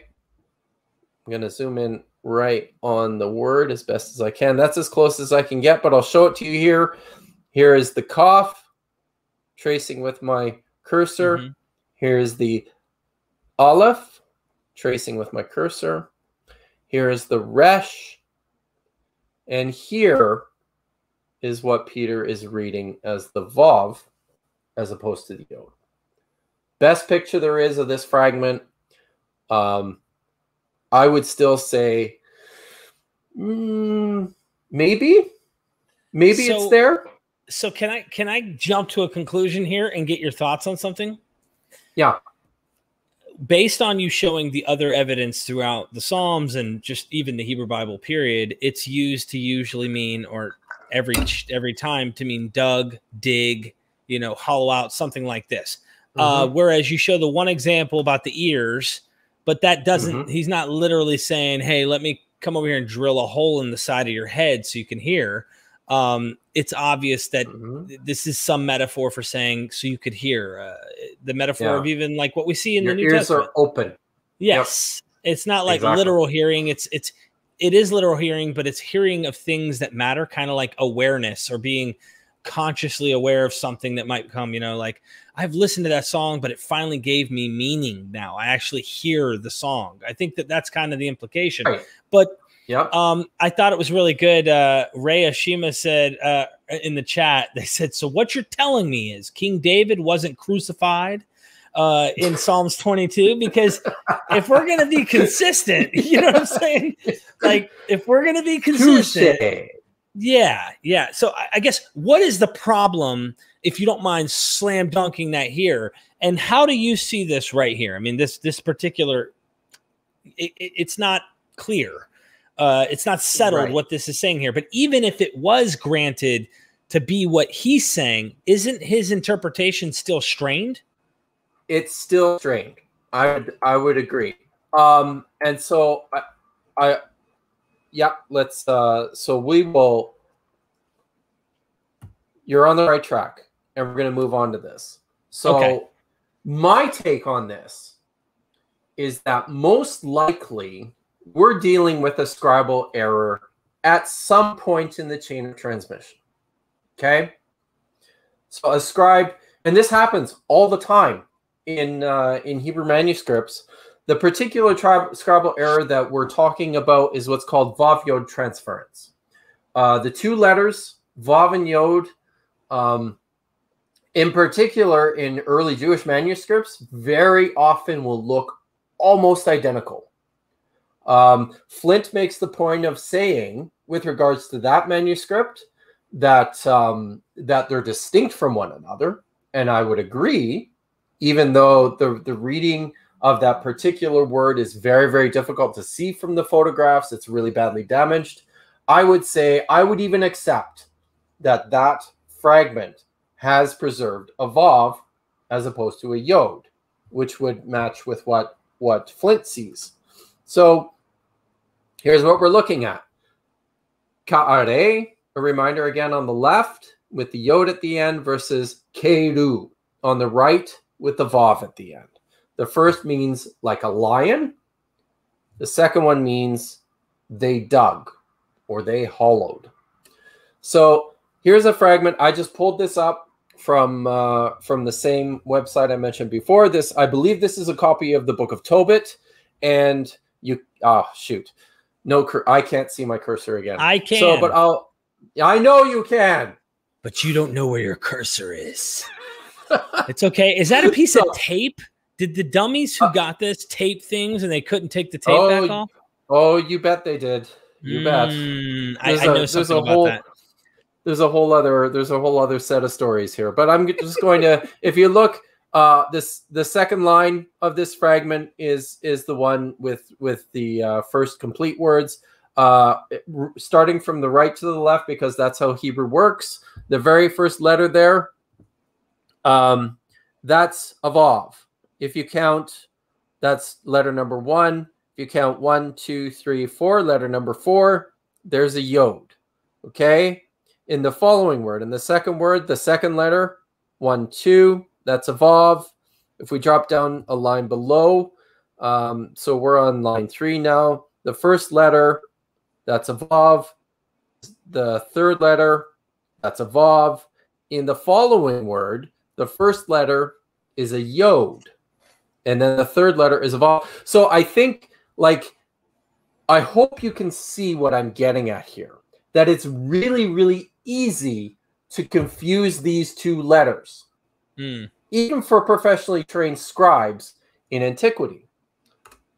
And one of the reasons for that is because of what we know about scribes and what we know about literacy in early Palestine, in ancient Judaism. So we know that, and the best estimates right now are that anywhere from 2 to 4% of the male population of Palestine at around the time of Jesus was literate, meaning that they had some function of being able to read at various levels. Okay? Got it. We tend to think that scribes are literate. Would seem to make sense, yes? Right. From what I understand, in the ancient world, sometimes readers couldn't write, or vice versa or something. I can't remember. Sometimes writers couldn't read. And the reason for this is because in order to be a good scribe, you have to be good at one particular thing, and that is recognizing letters and being able to write the letters that you recognize. And I mean, we don't have the statistics on this. We do know of a rather famous example of an Egyptian scribe named Ptahus, who was clearly illiterate.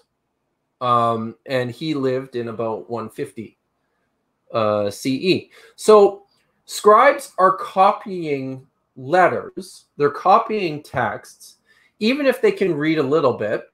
I just got back from my holidays. I spent a week mountain biking with one of my good buddies, who is a pastor in a Baptist church, and his Greek is pretty good. He's taken a year of Hebrew, so he recognized letters. He recognizes basic syntax.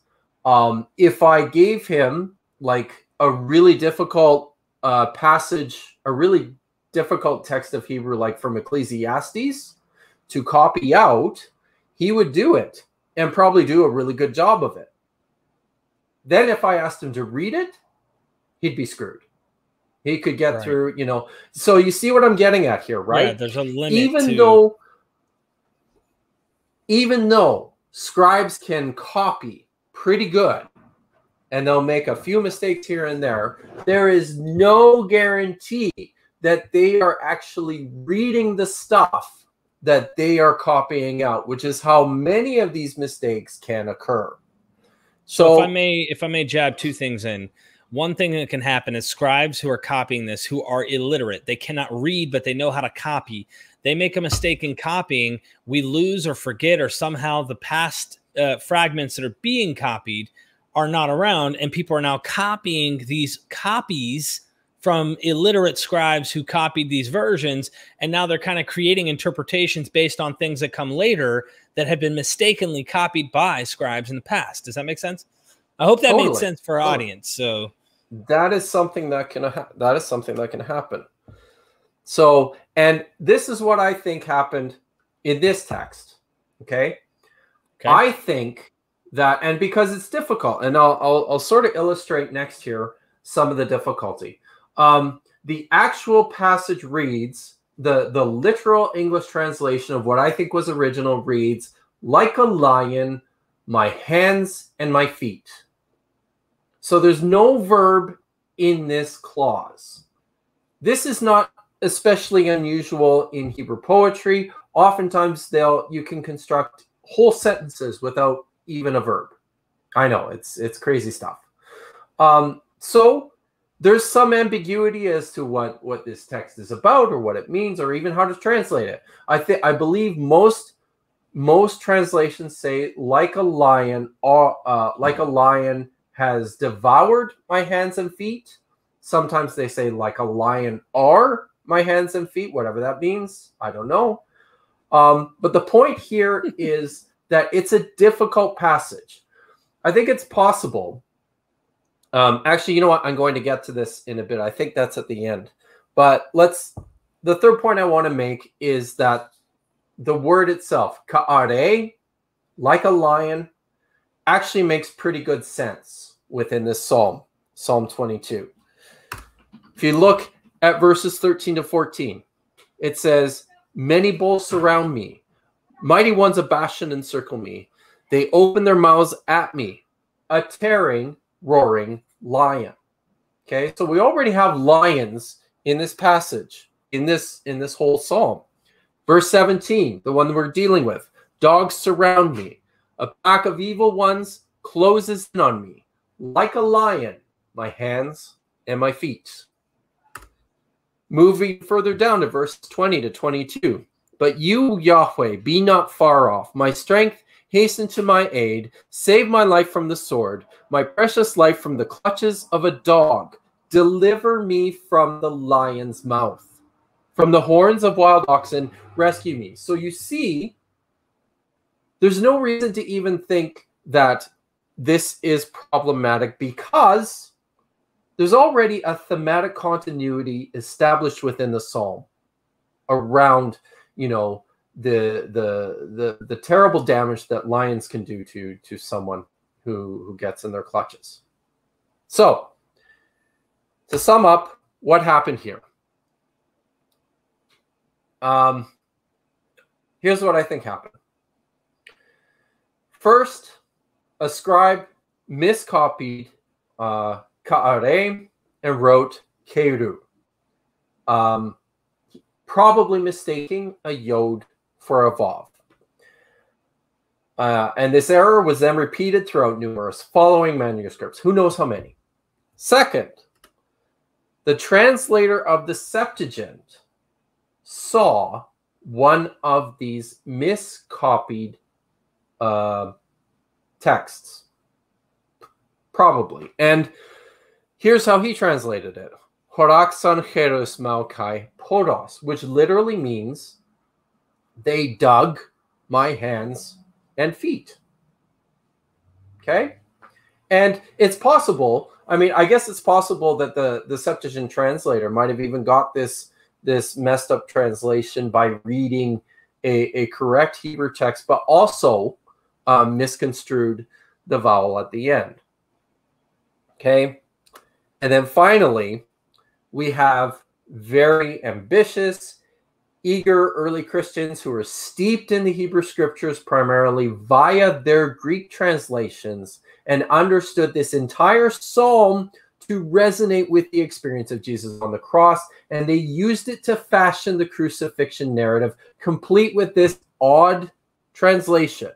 They pierced my hands and my feet. So that's what happened. And I love this. No. This is beautiful. Go ahead. Yeah. Are we done? I'm done. We're done. Okay. So if anyone has any questions, feel free to super chat them while we wrap things up. I'm taking final questions. If you want to super chat them, feel free to. If not, Dr. Kipp, we have to do this again. We have to do more of this because you're getting down into, like, I think if anyone watched this long, how difficult it is to seriously act like we can have absolute confidence in these things. Like, can you imagine if many of these passages that are really difficult to read do have a hinging on one's interpretations that affect their belief? If they're that literal, if they're that strict in their approach, I mean, you're really hinging a lot on that. And for what, 1900 years, we didn't know this stuff. So everyone's in the dark about these particular things till later on, at least some of these things, I'll say. Yeah. So I'm going to say, I'll say one thing here just to sort of sum up this bit. You saw a clear illustration of Professor Flint behaving like an apologist, right?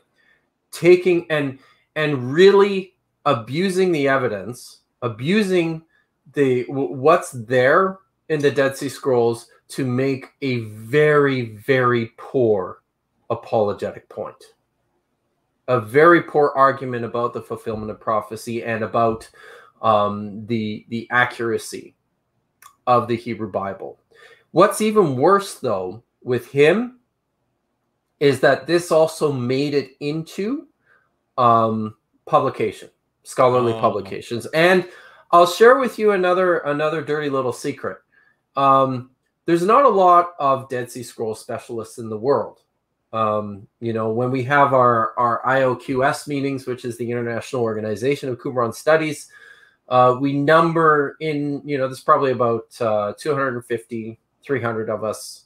But those are people who attend conferences. So you double, triple that, I don't know, 2,000 people tops, I'm guessing. So, but there's a lot of, there's, you know, tens of thousands of Hebrew Bible experts who never look at a manuscript in their entire lives. They just read editions.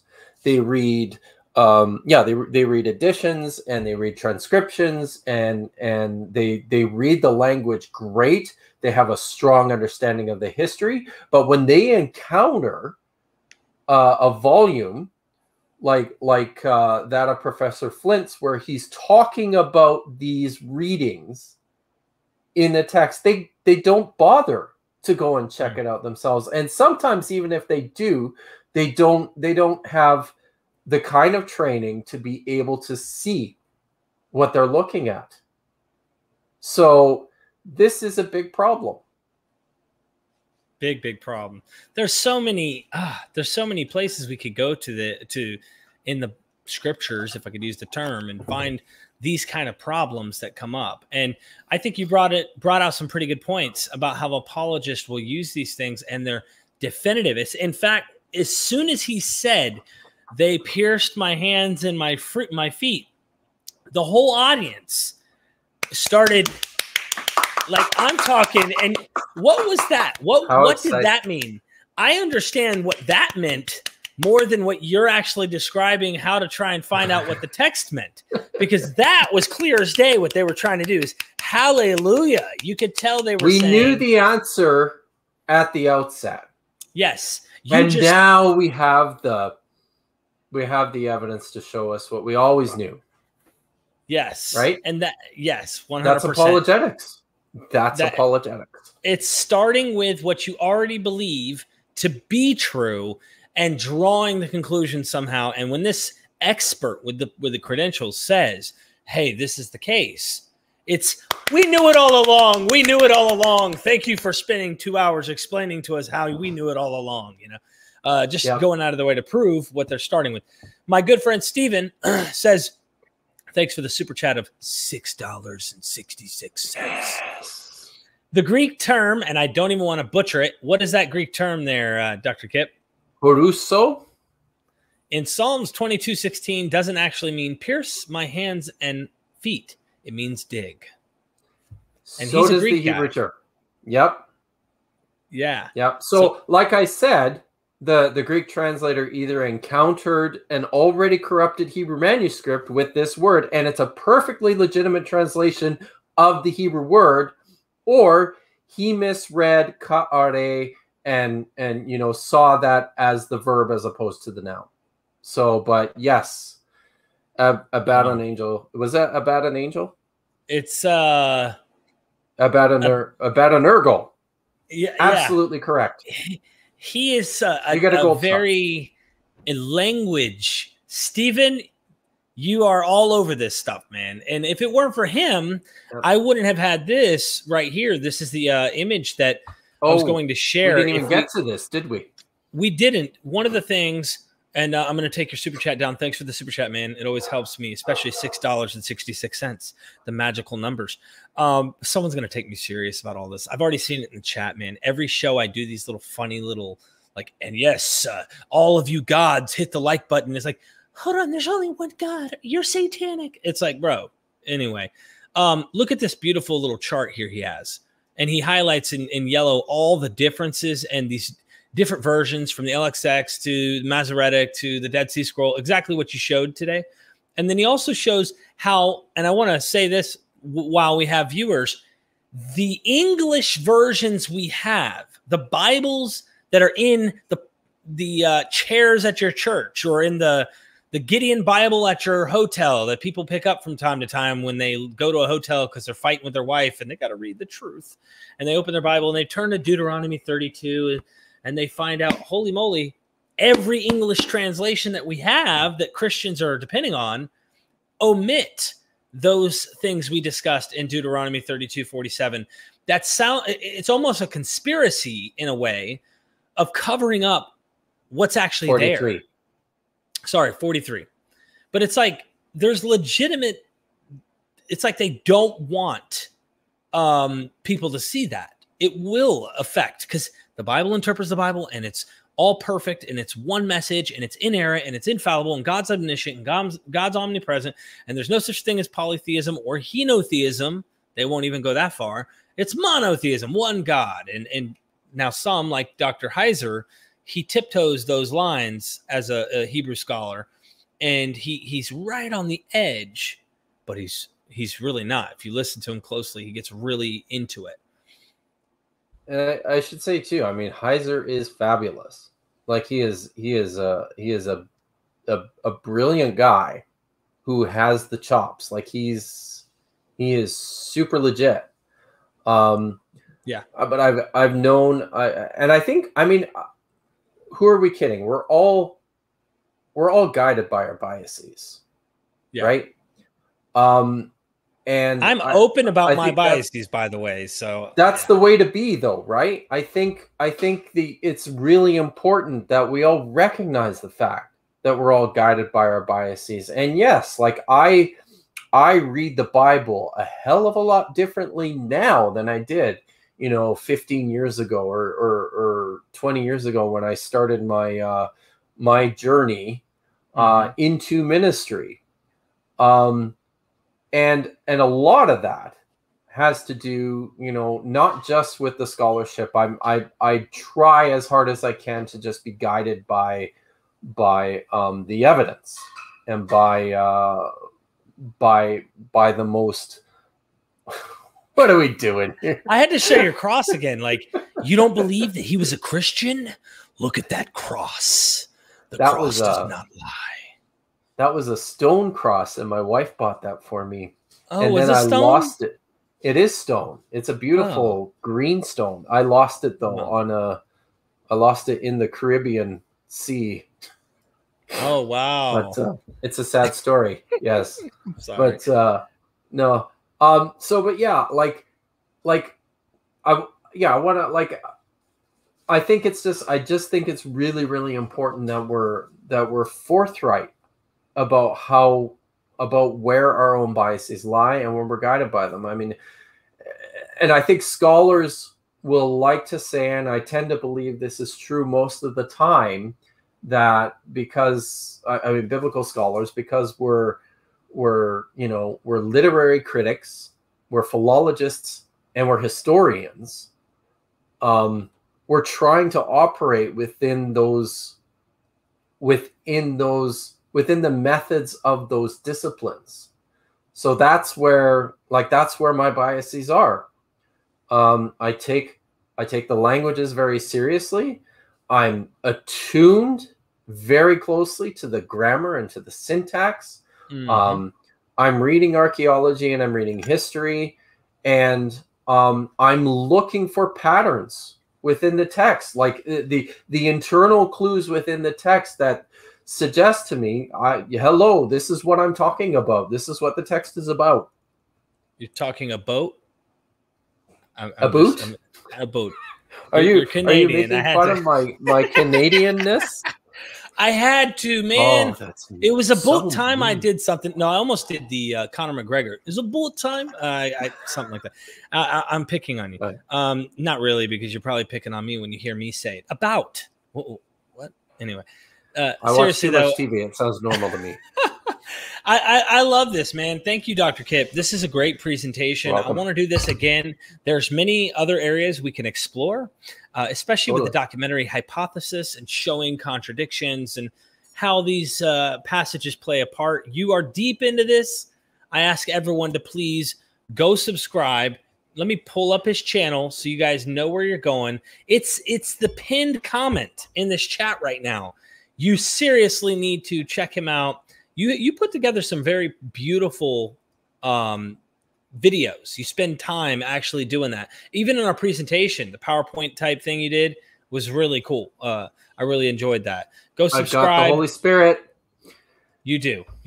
Yeah. That's a fact. So I do have to make, while we're here, I do have to make a plug.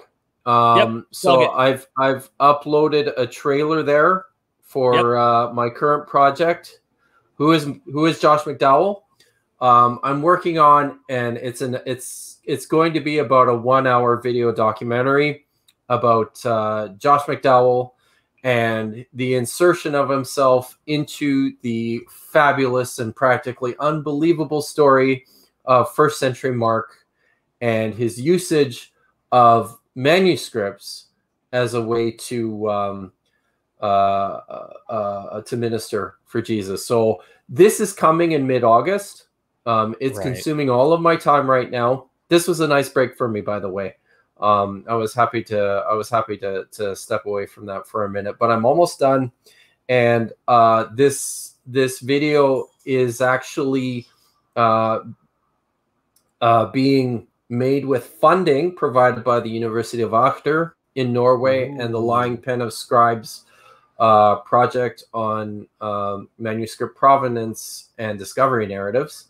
So there will be a premiere, and there will be an event, and there will actually be scholars present for the premiere. We're still working all that out, but I encourage everybody. I hope everybody takes the time to watch for it when it comes out. Real quick, who's the guy that's doing the voice of Josh McDowell in this? Because starring Derek Lambert. LL Yan, get my name right. No, I'm just teasing. Seriously though, I'm excited about that. I got to do a little audios for the voice of Josh McDowell, and you make a fine Josh McDowell. I try. If I might, since you got the plug, it's only fair that I got to plug. Okay. You guys see this guy right here? This is Dr. John J. Collins. Okay.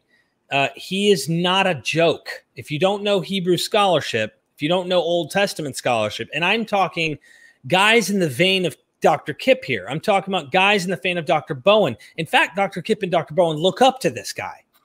Like Professor John Collins was one of Peter Flint's examiners at the University of Notre Dame when he was there. It's a small world.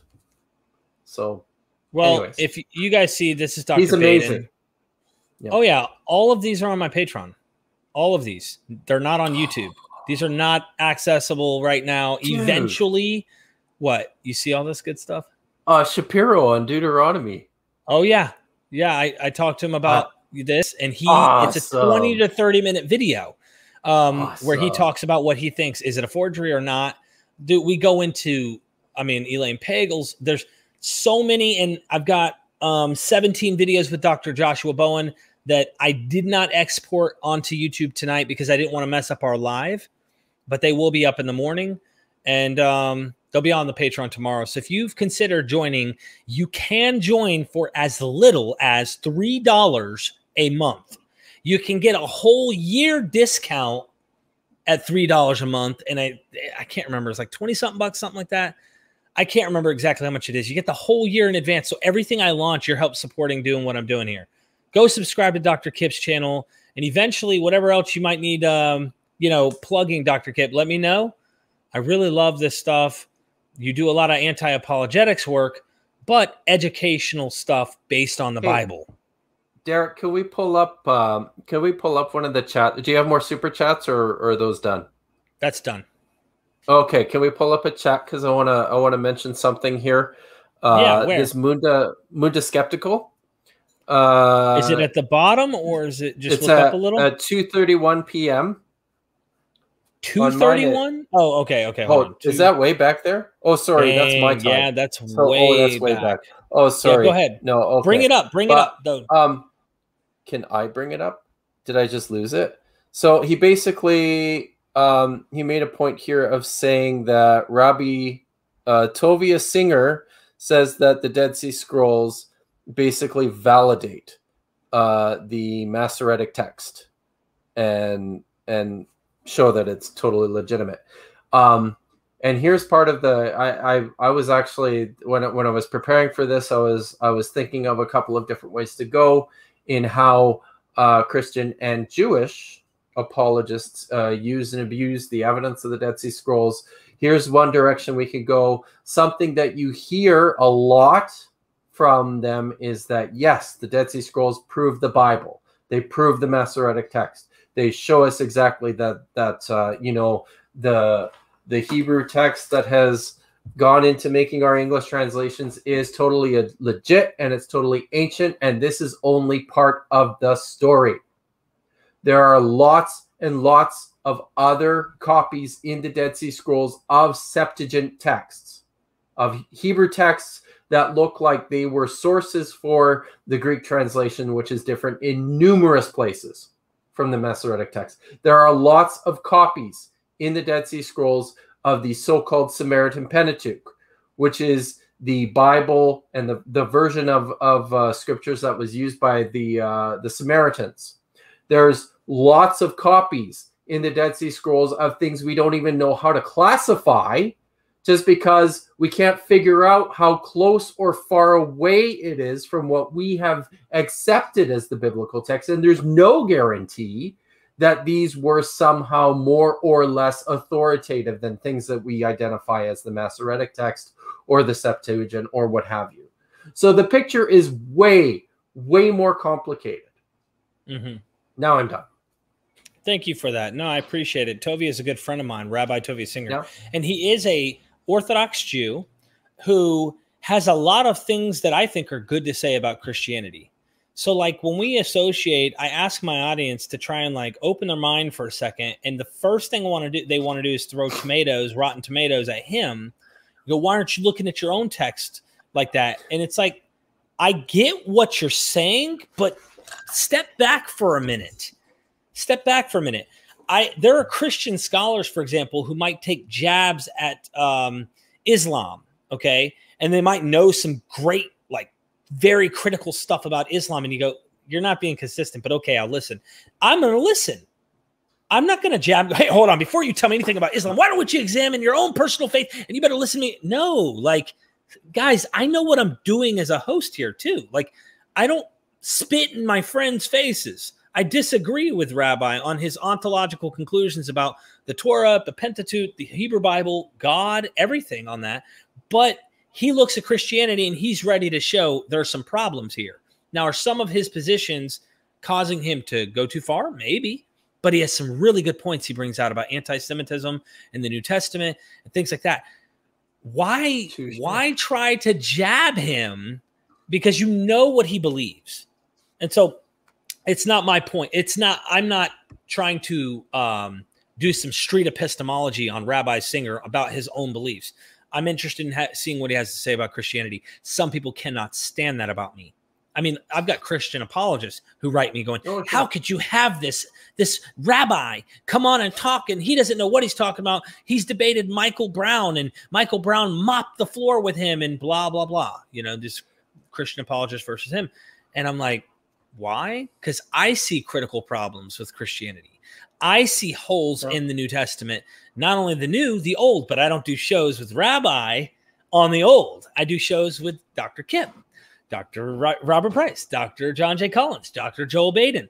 So in case you're wondering if I'm balanced, I would say I'm pretty reasonable for not being a dumbass who wants to attack his friends who have beliefs on particular things. That's not my interest. I don't care for Jerry Springer or a gladiator match inside the ring.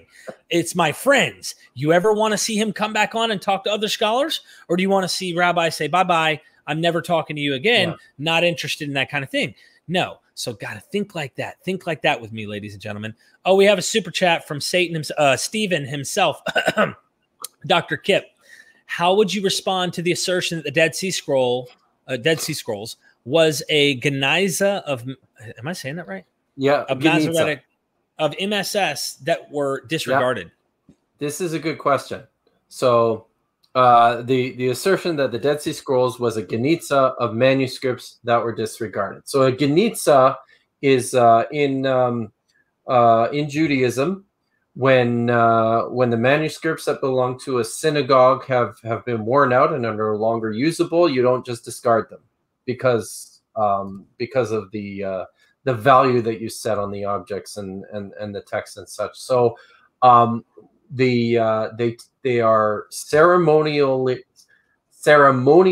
buried in what's called a Geniza. It's a container or an ark or a vault of worn out manuscripts, and they're deposited there and never reused, just out of the reverence and the respect that the Jews have had for the text. Now, this is Stephen? Yes, Stephen. Okay, so what Stephen is getting at here is there's thoughts among scholars that I don't think there's any scholars who purport that all the Dead Sea Scrolls manuscripts are part of a Geniza, but certainly those in Cave 1, those possibly in Cave 11, seem like they might have been part of an ancient Geniza. So there's a couple things going on here. We can't talk about all the Dead Sea Scrolls as a group in this instance. I think there's certainly the large cache of manuscripts that came from Cave 4 that I mentioned, where there could be somewhere between 520, 560 manuscripts. This was clearly something different. It was more like a library. How do we know this? There are remnants of shelving in the walls of the cave, and just the sheer number of manuscripts and how contemporary they were to one another, and also the fact that a lot of them look to have been intentionally destroyed and sliced up by, I guess, soldiers as they were raiding, as they were marching through the Judean desert on the way to Matzah.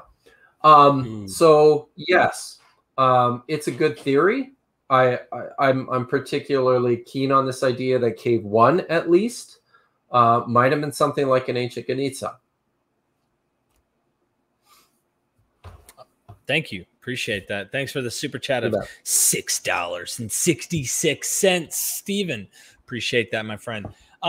Ladies and gentlemen, Dagger Squad in the house. Dr. Kipp, have you talked to my friend Garfield on Dagger Squad? I have not. I got to link you up with him. Cool. See how I work, Garfield? I got you back, bro. There's some Dagger Squad family in here too in my chat. We've definitely helped each other out. But he just wrote a book.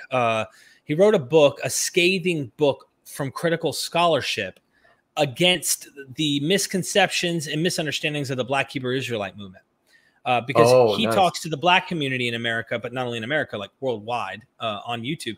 But he's all about scholarship, and you're right in that alley of educating people. Like, your presentations are wonderful. So I really appreciate him because he goes and attacks pseudo ideas, like really out there stuff. And it's not just in the Black community, it's everywhere. Like, trust me, I had to cuss someone out the other day.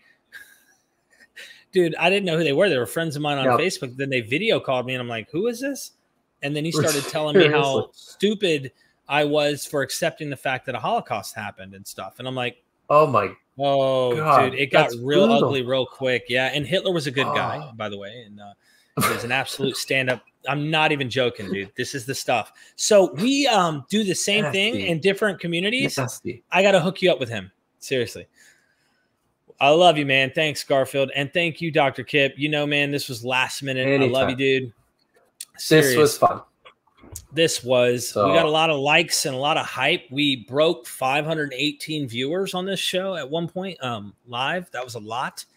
Haven't seen live in MythVision. No, it was you, man, and the whole apologist stuff. So it was you. I'm just here to cater to that, man, and learn from you. And my audience is like me. We're hungry and thirsty to try and learn more about this stuff in a world where superstitions still reign.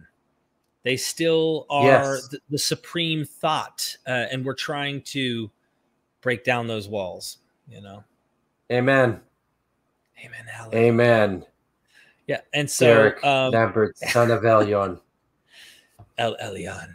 Yes, I am. Thank you. I appreciate it. Garfield, thank you so much. Dr. Price is coming back. Thank you for the applause, ladies and gentlemen. I appreciate it. Seriously, you guys rock. I appreciate everyone here. Go subscribe to Dagger Squad, by the way, and Scripture Rippas. He also is in the same family. I appreciate it. Oh, Steven, you had to hit me. Steven had to hit me with that 666 again. I can't turn down some money now. You know what I'm saying? Survey of Deuteronomy 32 in 20 modern Bibles, verse 8 through 7:20. I'm confused here. Sons of God, verse 13:20, sons of Israel, and verse 43, 3:20, long version, verse 17:20, short version. Do you understand what his question is, or his statement? His statement. It looks to me like 7 out of 20 of the versions read "sons of God" for verse 8, and 13 of them read "sons of Israel." So, like that's 65%, right? But then for verse 43, only 3 of the 20 preserve the longer version, versus 85% which preserve the shorter version. Okay, so I was mistaken earlier. Yeah, I was mistaken by saying all of them. I didn't pull up his chart. And that's enlightening, right? It is. Why are they mostly going with that? I think they're more comfortable going with the Masoretic in this passage. Well, yeah, and I think, I mean, there's it's so from a, I mean, we shouldn't get into this, but you know, in the 70s and the 80s in particular, there was a movement among certainly more conservative leaning, more evangelical type Christian scholars who were you know, just getting crushed by the advances of historical criticism and tradition criticism and rhetorical criticism, started to retreat into a model of what's called canonical criticism, which is basically the idea that it's the you know, the Bible that we've inherited, despite all the flaws revealed through history. It's what we've inherited that is the inspired Word of God. Brevard Childs was a brilliant scholar who really he really pushed this idea. So I mean, you know, this is kind of like that, right? Like there's an addition, there's a sanctioned text of the Hebrew. Yes, we know there's errors and there's issues with the history, but we're not concerned about that. We're dealing with this, right? So yeah. Anyway. there's a lot of problems with there's so many problems. No wonder King James onlyists would love to say we've had it right all along, and don't play games with it. God preserved his word down to the jot and tittle. Not a single word passed, none of his words passed away. They take that literally, and those are the scary things about interpretation. Join the Patreon. There's the link in the chat. And also, Dr. Kipp, let's do this again. We'll plan it out. Thanks, Stephen, for all the 666s and everybody else in the chat who wants to call me satanic. I love you. I appreciate it. Because you know what's funny about it is I actually don't have a God. I don't believe in superstitious things. But Christians will say, some of them, everyone knows there's a God. And so therefore you willfully ignoring or not believing and accepting these things after everything you just showed, for example, just today. And I mean, there's so many more shows that you can go into showing problems. Because I willfully ignore and deny this, I'm automatically on Satan's side. So anytime you take a joke, you call the audience gods, like the video gods, you're satanic. Well, I didn't even say Satan in this, but because I'm not on their team, therefore it's satanic, no matter what it is or who it is. That's the mindset. It can't be all bad. I mean, Doug works for Satan, right? And he seems to be doing okay. Doug's a different guy. Like, he can handle it. You know what I mean? He can handle it. I'm new to this. Like, I just was initiated recently into the Illuminati, and I just didn't want my whole audience to know. You know what I mean? Like, don't tell them though either. So, you know what I mean? I think you got Pine Points recently, didn't you? For the first time in my life. Yeah. For the first time in my life. Way to go, man. I know. I'm moving on up. Moving on up. I'm a special guy.